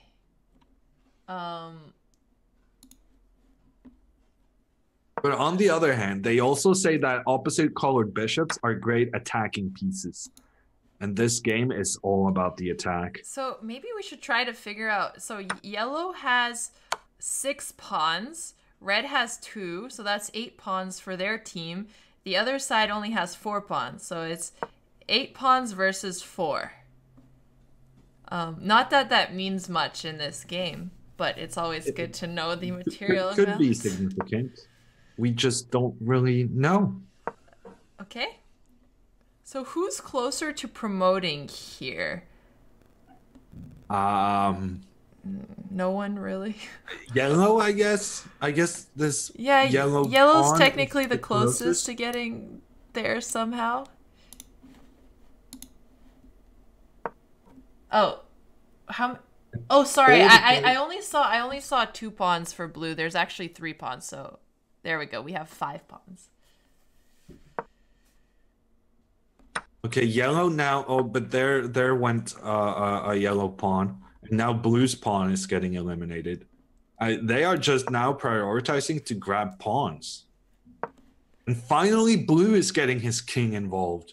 Voyager has been very reluctant to getting his king into the middle with the other kings, but now he's making a move for it. Yep. So blue is gonna lose this pawn, but red and yellow have a very nice, strong pawn structure here that's held together by the red bishop. That is brilliant. I didn't even notice that. Oh, that is a fantastic pawn chain. But wait, what is this pawn do? So this pawn is trying to get, the blue pawn is trying to get to the left of the board to promote. So it can't go forward. Honestly, is there a 50 move rule here? Because I feel like this game could take another 100 moves. I mean, this game could take an hour. I'm checking it if there's a 50 move rule. Yeah, but it doesn't really matter because there's so many pawn moves. Right, but it's good to know anyways. Yeah. Okay, red is actually the one who's gonna get the queen. And yes, there is a 50 move rule. I guess you could discuss whether 50 is too much. Maybe it should have been like a 20 move rule. Interesting. That's fair. Just because it's so much easier to break the those repetition. Kings are standing next to each other. This is very uneasy. Yeah, I don't feel comfortable seeing the kings next to each other like this, but it's okay. So okay, red is actually moving his pawn up the board. Right, but how is he gonna get either pawn to promote to the other side? Look at this move. Blue can take this one in two different ways, but red is going to use his move to attack the blue bishop so that blue doesn't get time to take the pawn. That's a very interesting defense here. There you go. Blue has to move. His bishop is back where it was in a safe spot, but unfortunately he can't do anything with the pawn, so yellow is continuing to push, trying to go for the promotion. Come on, Reza. Yeah, but now you lost your pawns defending each other, and green is going after one of the yellow pawns. Right, but at least now yellow is much closer to getting his pawns promoted, although and the bishop is controlling where the pawn would try to promote to. And now red is coming with his pawn.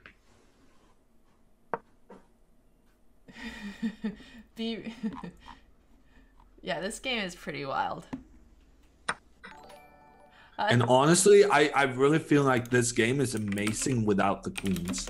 I feel like with the queens, it's so complicated and so it very as opposed to now when it's super easy, right? No, but that's the thing. There's still enormous beauty in the game without the queens. Right. Whereas with the queens, you just randomly get checkmated and then you get very upset. Fair enough. Fair enough. So that's why I liked our strategy when we were playing. Mm-hmm. We just decided, let's get the queens off the board. Right. Well, I like what yellow is doing because he is bringing his king out of the way of where his pawn needs to go to promote. So he should be able to just continue pushing pawns here, which is what he's doing. Yeah, very, very good. So red and yellow are about to win this game because they both have passed pawns. Right. Where in the center. Right. And if you notice, both the kings are on light squares, so they can't be checked by the dark squared bishop. And also the blue and green king has kind of been shoved out of the game by the yellow and red king. This is why you gotta study your king and pawn end games, obviously. So two passed pawns on the board, and those two pawns also look likely to be deciding the game. Yep. I mean, does blue and green have any promoting chances? A little bit, right? That's what he's trying to do, but he can't push because he loses his pawn. Oh, I don't can't like push this anyway. move from red. I don't like this king move from red. I feel like red should have gone in the other direction to make sure that blue's king stayed out. Other direction. Oh, you're right. You didn't want to let blue's king in that close. But it's probably not going to make a difference. Well, he can Yeah, he now can the just push pawn. the pawn up since the pawn Yeah, was protected by the red bishop. But I guess he's yeah, overprotecting it to be safe. yeah. Yeah, both of green's pawns are blocked. Okay. But yeah, blue is even going to lose his remaining pawn as the yellow pawn moves up the board. Checking the blue king. Blue king has to go away, and then, oh no, blue has used his bishop to protect his remaining pawn. Okay, blue is moving. He's gonna try to block these two passed pawns heading this way. Just pointing that out once again. With his But king. yellow, yeah, yellow. I like this move from yellow. Yellow is using his king to create an attack with his pawns and king against the blue king. And yep, for those of you just coming in, we're watching the finals of the 4-player team championship. Red and yellow are on the same team. Blue and green are on the same team. Otherwise, it's very confusing if you're just coming in here. If you're just coming in, it's going to be confusing no matter what. I'm confused, and I've been here for an hour and a half. It is very confusing. Okay, so why is... Also, you need to talk about which direction the different pawns are headed. Yeah, right? yeah. So blue pawn is going towards where red's king is. Green's towards where yellow's king is. Yellow towards where blue king is. Red towards where green's king is. Easy, okay? Is this a record for number of moves in a 4-player chess team game? I feel like this game has been the most epic one ever seen in 4-player chess teams. So clear. Okay, chat thinks it's very easy now. Okay.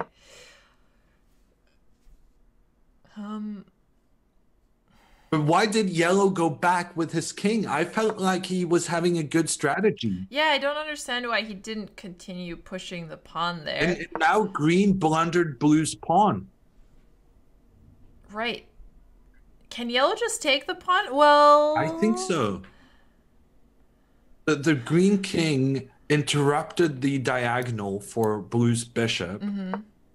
And I think that was just a blunder. Yeah. Oh, no, because if you take it, then king... Yeah, I feel like red made a blunder as well. If red had just kept his king in place, now green's king is coming for the pawns. Although right. the yellow pawn is protected by the red pawn, actually. Right, but the red pawn isn't protected by the yellow pawn. It is. It is. They're both protecting each other here. It's brilliant. Oh, this is so weird. Okay, so yeah, those pawns are protecting each other. Okay. And the white king is protecting the other white pawn. This pawn is protected by the bishop and by the pawn. Pawn friends, that's almost weird. No, sorry. It's this pawn is... The pawns are going that way, so it's only protected by the bishop. Okay.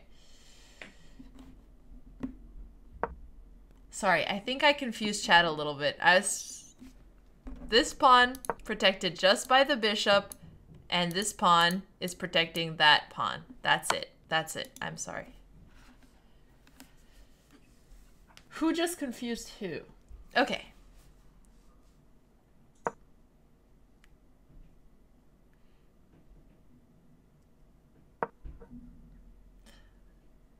Seston thought the pawns were going the other way? Well, I'm not sure which pawns you guys are talking about. All right, Hammer, what are your thoughts here? We are on move 82. This could be the longest 4-player chess teams game ever played. Oh, so somebody's saying the record for numbers of moves is almost 150. Oh. So we're not there yet. We're not there yet. And I think this game is going to be done by then, because look at those those yellow pawns. Yeah. I think red and blue has done a great job. And that was a discovery check as well. Like you said, these pawns are protected. It wouldn't green be able to take the pawn? Yeah, he was able to take the pawn, which is why yellow defended it.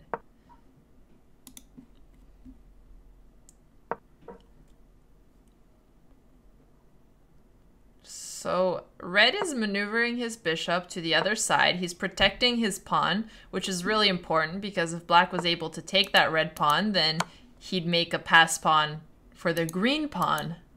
Yeah, and now it's really important that the red king gets to go on this square in the middle, pushing the green king back, and thereby making sure that the yellow pawns can keep pushing walking off the board. And again, his king is on a light square, so he won't be bothered by the bishop, which is on a dark square. Okay, so technically blue is able to take the yellow pawn, but I don't think he wants to. Because it's protected by the red pawn, and also now the yellow king. Right. But I guess there's still a question on how to make progress. Okay, they decided they want to exchange a pawn to create an additional passed pawn way out on the side of the board. It's going to be interesting to see now what Valger chooses to do, whether he chooses to take this yellow pawn. Yes, he does. But now this yellow pawn has free reign to try and become a queen. Right. And also the other yellow pawn. There's two pawns trying to become new queens. You mean the red pawn is trying to become? Oh, I guess... No, the two yellow pawns. Got it. Farthest forward. Yep. So... But how... Yeah, they can't take their own pieces, so if the other yellow pawn moves, the blue king is never going to move from there, right? So it's going to continue blocking the pieces.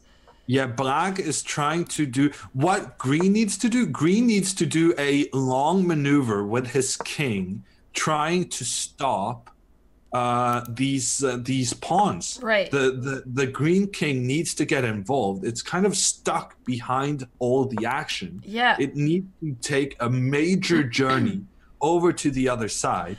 The only issue is if he gets his king to the other side, then they have to still take care of the red pawn, which is also passed and coming towards the 11th rank. I forgot about that. Yeah. I forgot about that.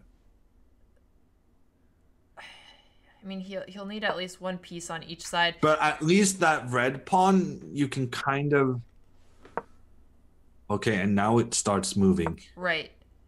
So blue is doing what he has to do by keeping the yellow pawns blocked, but he's probably going to have to sack his blue bishop. Yeah, and once again, we have the situation with the red and yellow pawn protecting each other. Which is very nice. Because now yellow is using his king to attack the blue bishop so that he can move his king forward. Right. Okay, so he moved the bishop away, which is good because it was under threat. But yeah, yellow just continues with a pawn push here. Yeah, and next move, that pawn is going to be a queen. So he has to take it. He has to take the pawn. Otherwise, it would promote on the 11th rank finally after a very long journey. And now the red one is moving along. The bishop is going to have to sacrifice itself. Yellow grabs that bishop. No way and to now stop there's it. Nothing. There's nothing that can stop the red pawn from becoming a queen. Yes. And it's been a 95 move game. but it's gonna be a win for Raku and Reza. Oh man. Wait, can he try to stalemate the kings? Because he just has to stalemate one king, right?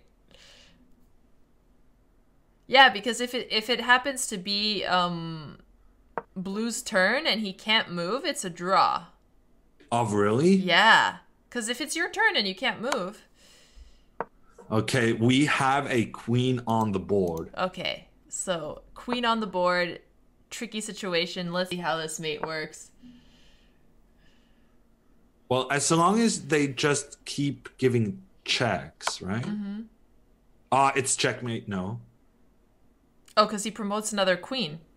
Oh, he's promoting another queen. Yeah. That's yeah, clever. once the king moves. Well, anyway, okay. Wow! We got a result. 98 move game.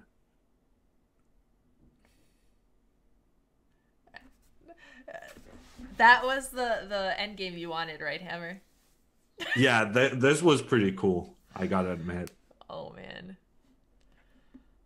Wow. Chad is going absolutely crazy. I'm going absolutely crazy. My head hurts after looking at that, honestly. That was very hard work, both for the players.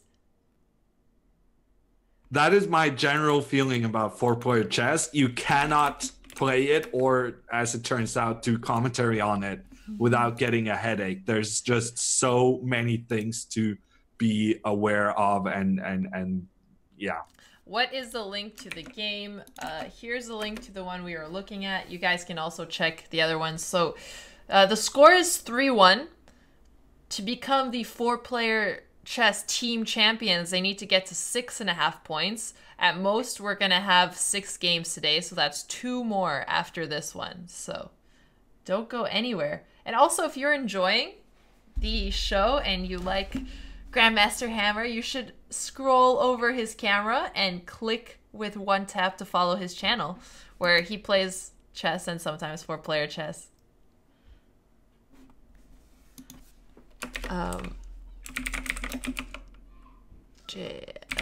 Okay, and there you go. And sometimes I feel like I want to shout out you now. I don't know if I can I'm going to grab some water really fast before the next game starts. I hope that's okay. Yeah, I feel like the players are going to need a break after that game. Okay, I couldn't do that. It feels bad. Okay, so that was a 96 move game. Apparently not the record. I'd like to see the record game, but that was pretty epic. Insane game from both teams.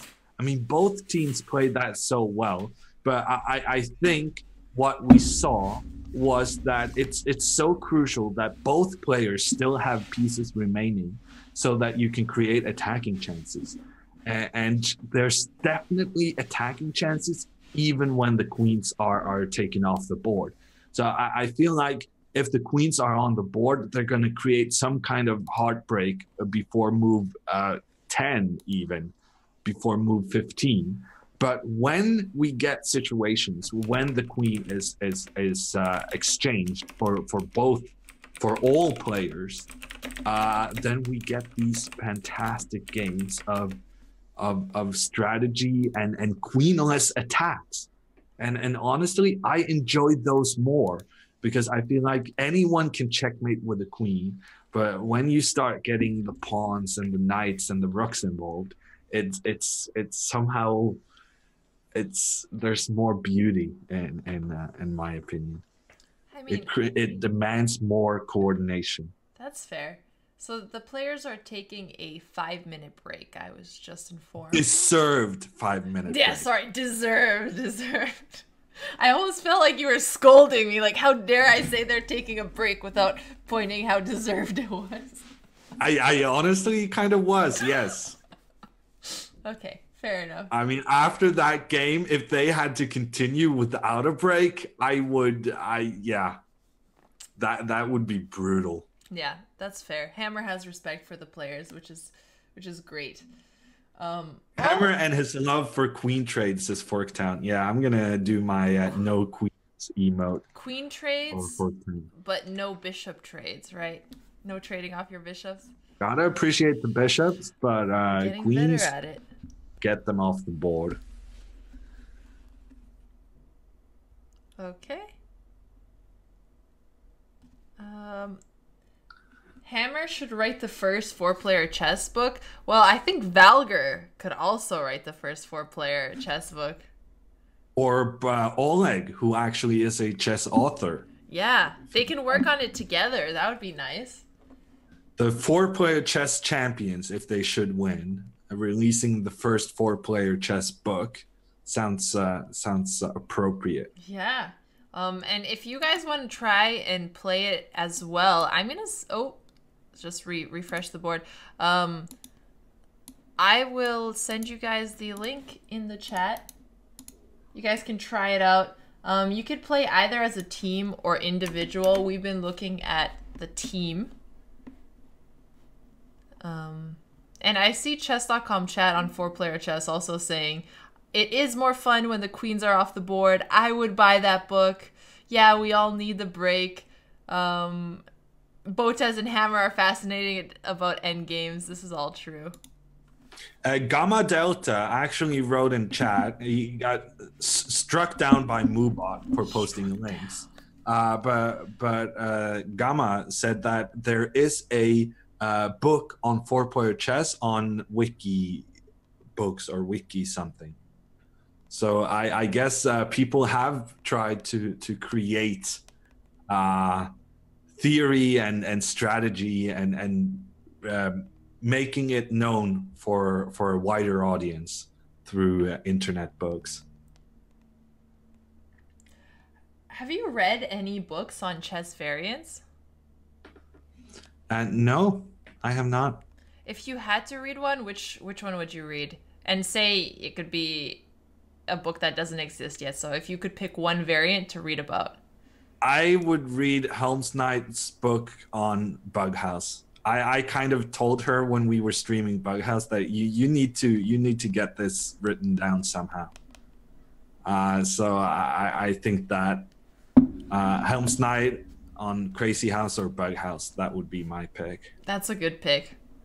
I think I would read Valger and Oleg's future book on 4-player chess because I don't really play much Bughouse, but 4-player chess is extremely fun in a different way. So I think I would do that. What about you guys, chat?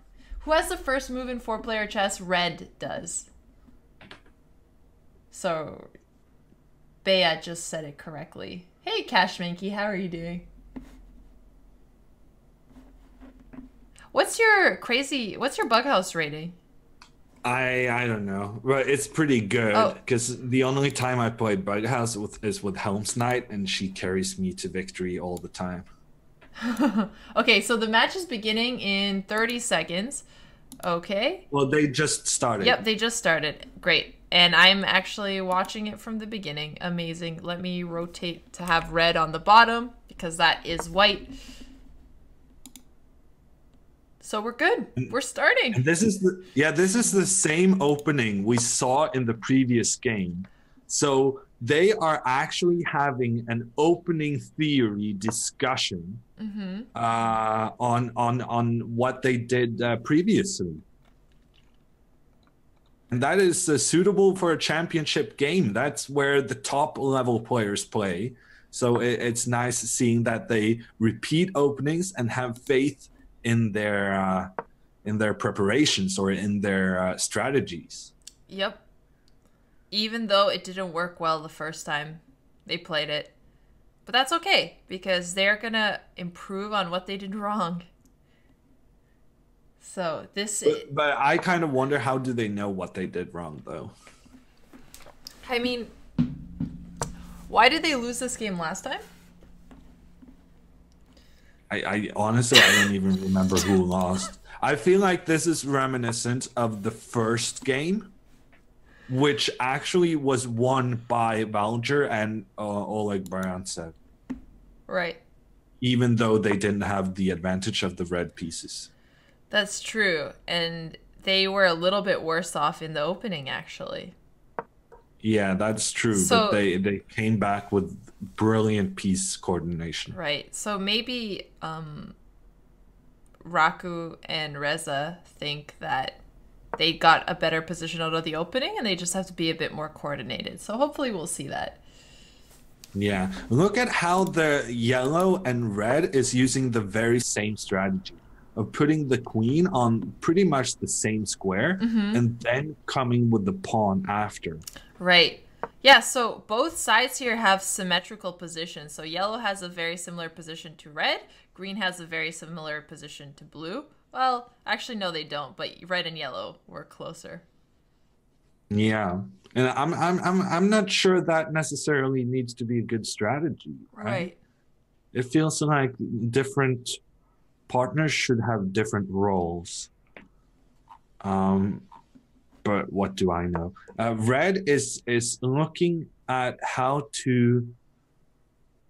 So he Okay, just made arrows, he showing made that he's defensive arrows. arrows. Interesting. Um, yeah, because blue does have that tricky scholar's mate that we have fallen for before, all of us here at some point in learning. So it makes sense that he's being defensive. Yeah, but we want to attack, and also, I mean, being the first team to attack is such a big advantage. Right. So But isn't red also attacking? Because he's still kind of pointing towards blue's king here. I mean, active yeah, but the queens. arrows he made were defensive, so that's kind of what I'm That's going what you're at. going for. Got it. So, It's not like he kind of made an arrow to point to Blue's king.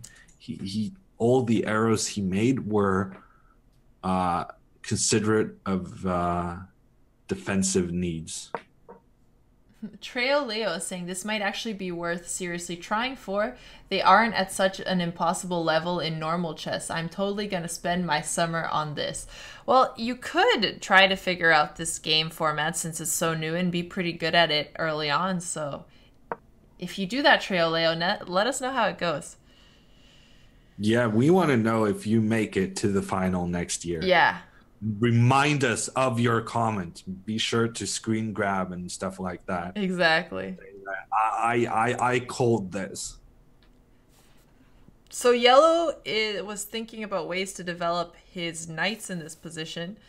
If he goes to the side, it's easier to get towards green's pawn structure, towards his king. If he goes towards the center, the knights are a little more active, but it doesn't make much sense yet.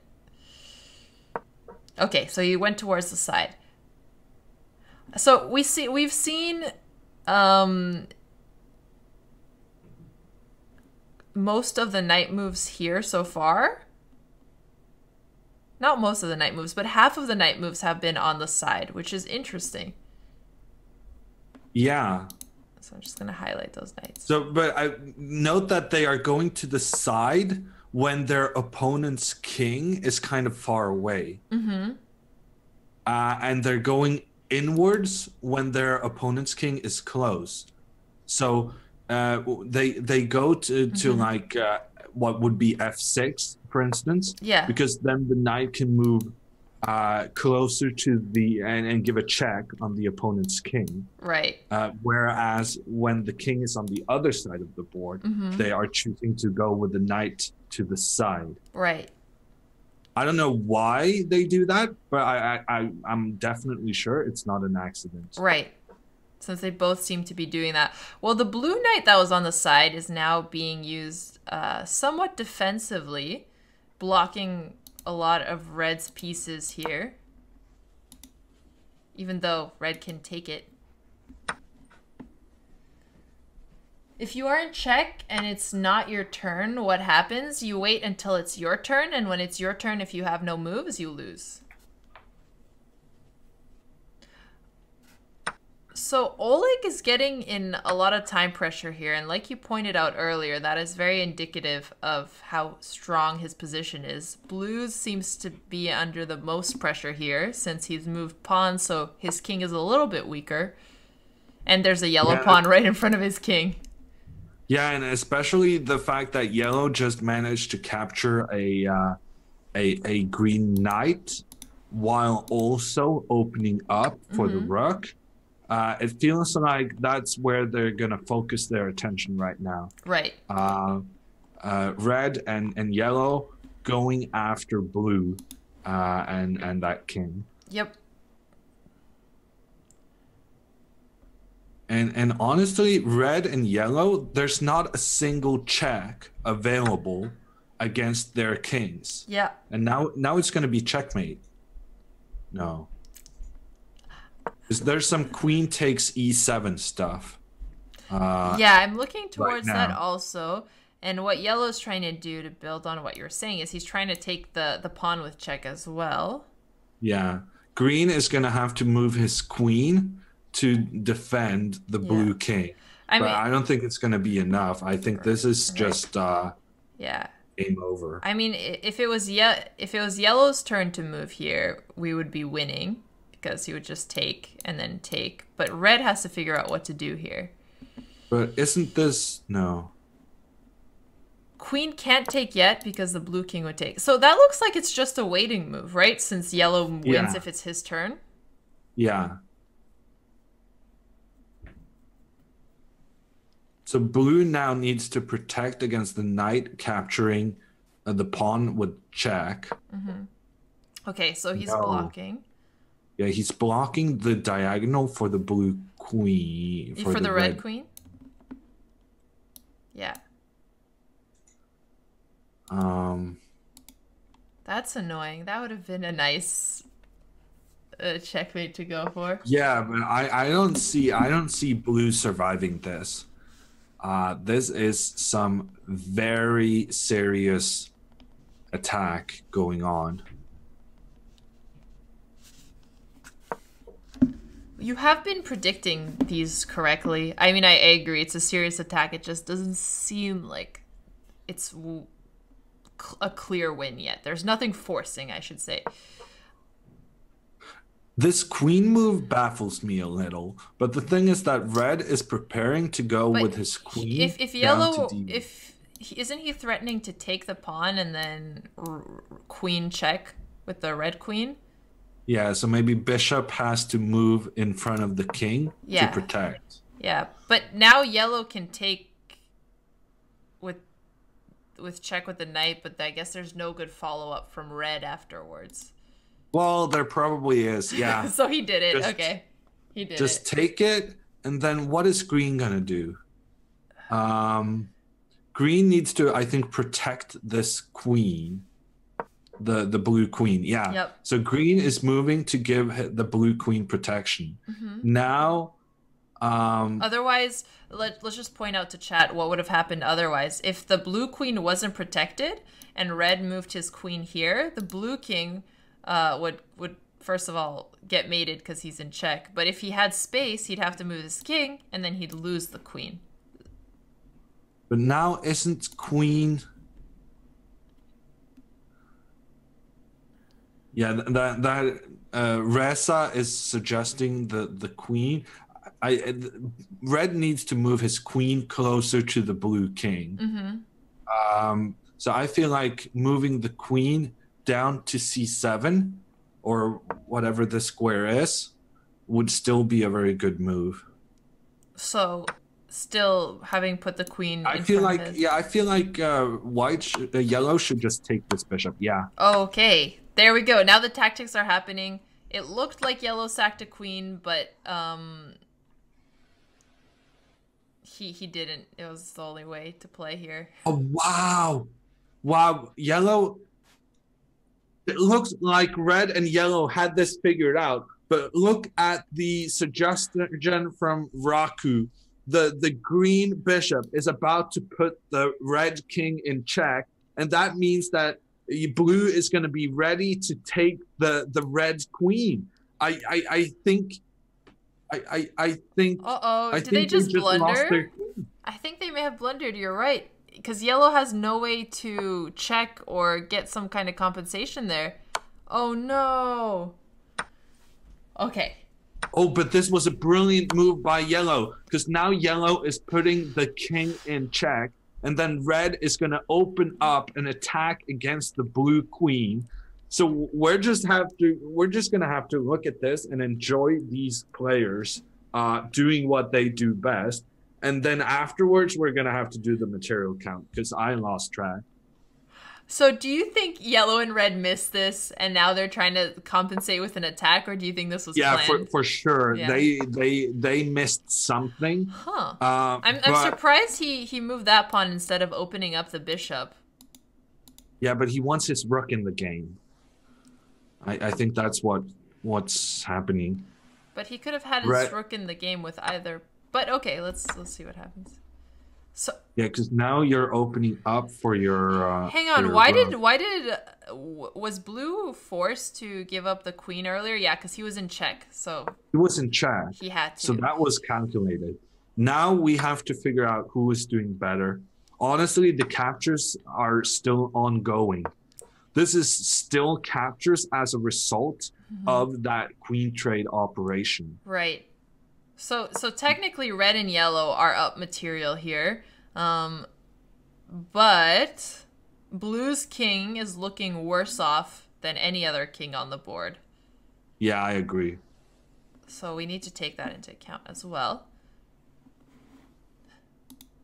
So yellow and red, both of those guys have 2 rooks and 2 bishops. And those are honestly the most powerful pieces to have.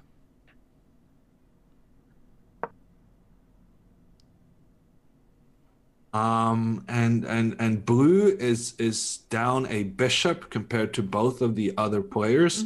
I think red and yellow did make a blunder. They hadn't really considered the consequences, or missed some of the consequences of that attack they initiated. But they came out on top anyhow, and that blue king is not looking good. Yellow now coming with his bishop also to put pressure on the king. Right. The blue bishop is both defending the red rook and potentially has some checks in the bag. Not yet. Okay, so the green rook has gotten all the way to the last file for yellow, and yellow just castled. We haven't seen that yet. This is the first castle of the matchup, I think. Oh, really? Yeah. It was good timing, though, because he gets the king out of some trouble created by the green rook. Right. Now yellow is just going to give a check. And replying again to Chad, who's asking about the arrows. So yellow and red being on the same team, they could see each other's arrows. Blue and green can see each other's arrows, and people who are viewing can see all of the arrows. So yellow is offering the rook trade here. Yeah, I'm a bit surprised by that, because I feel like yellow had a good opportunity to start poking at blue's king. But now it turns out it's red taking that mission upon himself. Right. Getting his light squared bishop on that very long diagonal towards blue's king. Okay, so yellow had to take back. So red's rook is going to be coming out to the attack very soon, and he's going to be able to develop his bishops as well. Okay, what just happened? Because there's a double attack here. The knight attacks both the yellow rook and the yellow bishop. Yep. I'm a bit confused as to how they're dealing with that situation. Right. Oh, I see what red is doing. Yeah, I see what red is doing. Red is preparing for the rook to go after the green king. Yep. So green now, if he takes the bishop, then red is going after But what green. I'm surprised about is that yellow blocked off the long diagonal here, which was taking away a square from the king. Yeah, that looked very strange. Yeah. Oh, no, but he's going after blue's king. Okay. You're right. That's the only way to go. Rocks. That's the only way to go here. Because if the rook would have gone to the other square, then he couldn't go with check. So, makes sense. Oh, but blue is blocking that plan. Good play by blue. Right. He just totally took off that square. Yellow can't give check anymore. He'll just lose a rook if he does. But they changed their minds. They want to create counter threats on green to make sure that green doesn't get the opportunity to take the yellow bishop. Very good play there. Right. Can't they open spectator mode in a second tag to see opponents' arrows? I'm pretty sure there's somebody who's monitoring their play, so none of that is happening. And also they are removing the arrows so quickly. Right. So I wouldn't have the mental capacity to follow two boards with. I feel like if anybody would, you would have the mental capacity, but you're being humble, so that's okay. All right. Well, or it's just a very difficult task. Okay. What happened with the rooks? Why is blue the only one with a rook? Yeah. I looked away for 2 seconds, and this happened. Well, so red and yellow have the two bishops. So the two bishops are better than rooks in the opening, but rooks are better than bishops in the endgame. This seems like it's a middle game, so can we say they're even here and count it as... No, I think it has to be about king safety. No, I mean, say the value of a bishop and a rook are even here, not the position. Yeah, maybe. I don't know. Okay, so red has some potential attacks and checks against the blue king, and so does yellow, so that's good. The bishops are going to start being very coordinated. Yeah, bishops are looking like beasts. Yeah, now that's a scary check that blue won't be able to take back because it's protected. Yeah, and also note how red is looking into the possibility of going after some of blue's pieces. So red has the option of using his bishop to try and take the rook, although green just defended against that precise idea.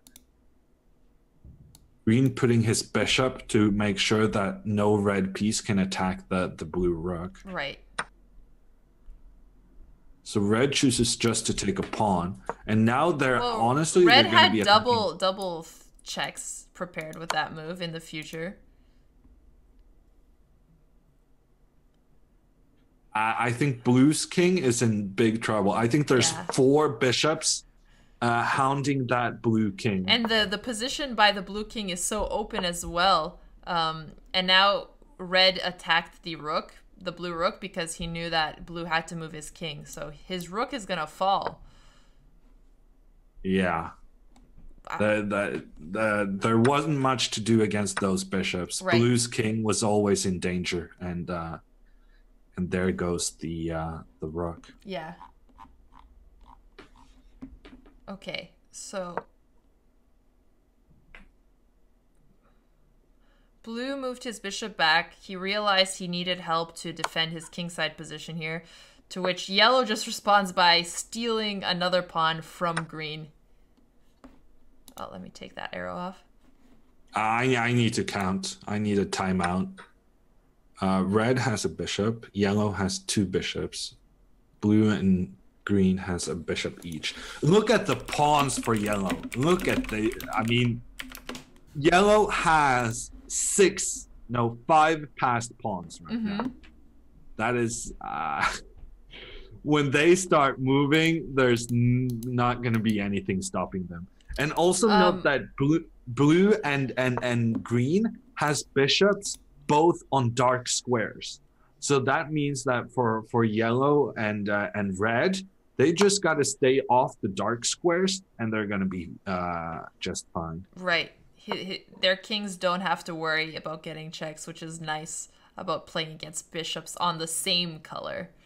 Yeah, whereas white has this amazing bishop on the light squares. It's the only light squared bishop on the board, and that's going to be a big factor. Also a big factor. Now, green is about to lose his only remaining piece. Right. And we've talked about this before, how that is such a crucial factor. And I really like how yellow and red are doing this, because yellow is the one who had an extra bishop. So he is the one getting rid of getting rid of. Wow, and now they're up 2 bishops. Although yellow has both Yeah, of but them, so it's not yeah, as ideal as if there was a yellow bishop and a red bishop, but yeah. okay, They they get the resign. resignation. Well done. But I do feel like they made a slight mistake there in terms of red should have kept one bishop and yellow should have kept one bishop. Right. So Reza and Raku are catching up because they were losing 3-0 and now it's going to be 2-3. So that is quite the comeback here, wouldn't you say? Yeah, it's a big deal for them. And it honestly it's unfortunate that it's just one more game remaining for today. Mm-hmm. Because with the mood they have right now, they would have liked to see more games being played while they have the initiative in Right. the mat. So the next game is going to be the last one because it's a 6 game limit. So once this ends, we'll be doing the same event again a week from now on Sunday. And again, the first team to get 6.5 points is going to be the team who becomes the 4-player chess team champions for the first time ever. And I mean, I kind of like the format. These people are not messing around.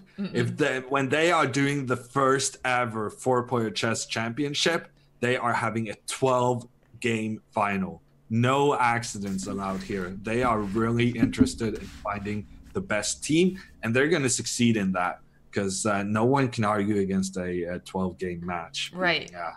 Plenty of opportunities for both teams to show off their skill. And hey, this is probably the world championship with the least amount of draws, right?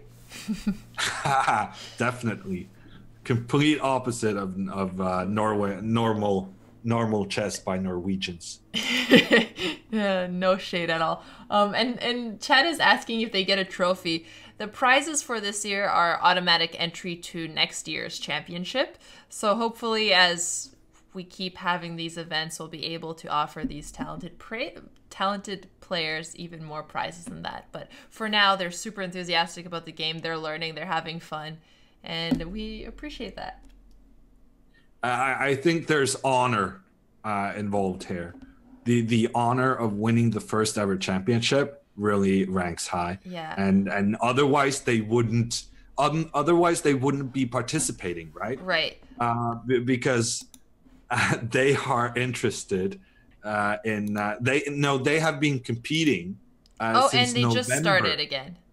Yeah, So- I have the game up. Okay, amazing. So we're seeing similar starting position. Although, so Oleg and Valger are now playing white. Yeah, moving first. Yeah, moving first. So this is the 6th game, which means that they start to play red and yellow again. Because the way it's been working is they started off with blue and green.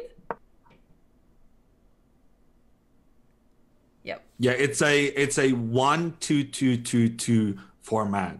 So the first game, Raku and Reza got the red and red and yellow, and then they have been playing in pairs of 2, games of 2. Yeah. Are teammates chosen at random? No, the teams entered as a team, so we've had the same teams the entire time. Very nice comeback. Yeah, and as I was saying, this competition has been going on since November with a prolonged qualification phase. So they have really been dedicated in terms of competing in this tournament and wanting to show that they are deserving of being the first 4-player chess champions.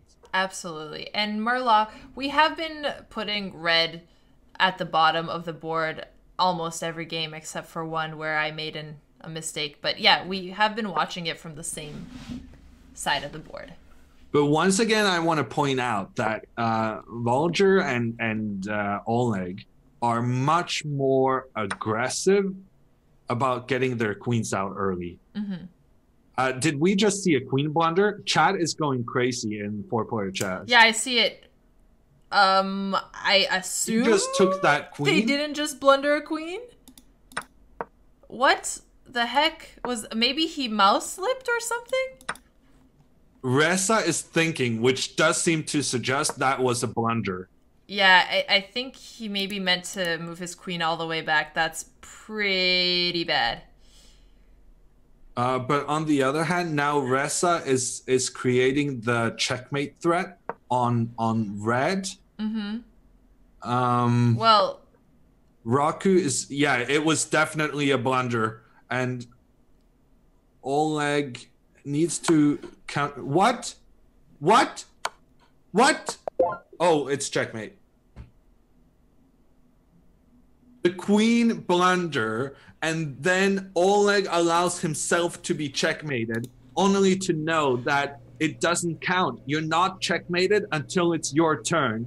And Volger providing with his queen the defense for the red queen, which checkmates the Polish Grandmaster Braku.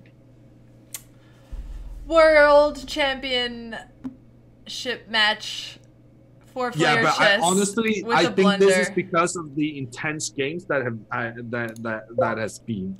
That was an amazing blunder, but it wouldn't have happened if not for the amazing games we've seen. You're right. I'm just gonna replay it really quickly. So on move 4, 4 for yellow. This is when we saw the blunder happen. Yellow was attacking the green queen, and he probably wanted to move back all the way. He said it was a mouse slip. Oh, that's so sad. I'm sorry to hear it, Vraku. Vraku had a raku, which means a shipwreck in Polish. This was seriously living up to his name. Okay, sorry. I mean, as a joke. Okay, so I'm gonna keep showing the game here. Queen takes.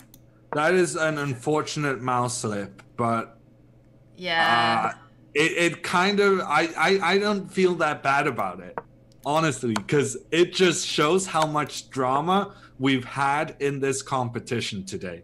So this was the final 6th game of the day, and we have had a 96 move game. We've had early wins with the queens coordinating to give checkmate, and now we have the enormous mouse slip blunder. I feel like this first ever final in the 4-player chess, it's had everything.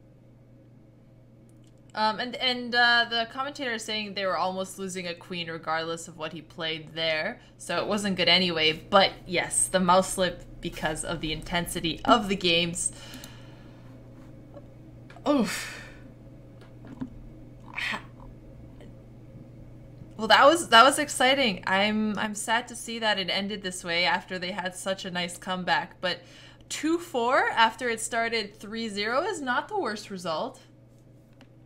Yeah, they had a sweet comeback there, and then winning 2 games in a row. But it turns out this Valger and his teammate Oleg, they are going to be a tough nut to crack. They are definitely the favorites going into the to the next stage of the final.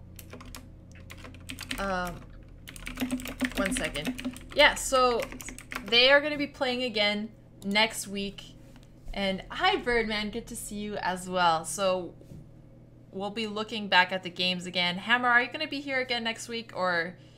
I'm playing a tournament, unfortunately. So your co-host for the continuation of this championship is going to be none other than Walter Bigfoot.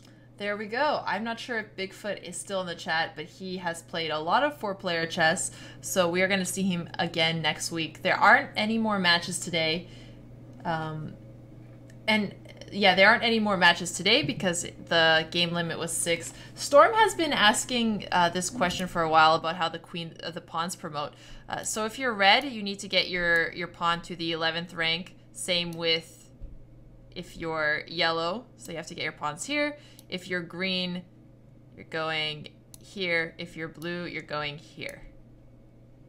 I think that kind of should make sense for you. So, and it's far. Yeah, so I'm just gonna We make actually a square saw here. a queen promotion today, which There we I go. think is pretty cool. There you Because go. I did not think that was going to happen with the pawns having to move that far up the board. Right, and we actually saw a pawn endgame today. That's what Hammer wanted to see. I was excited to see it as well.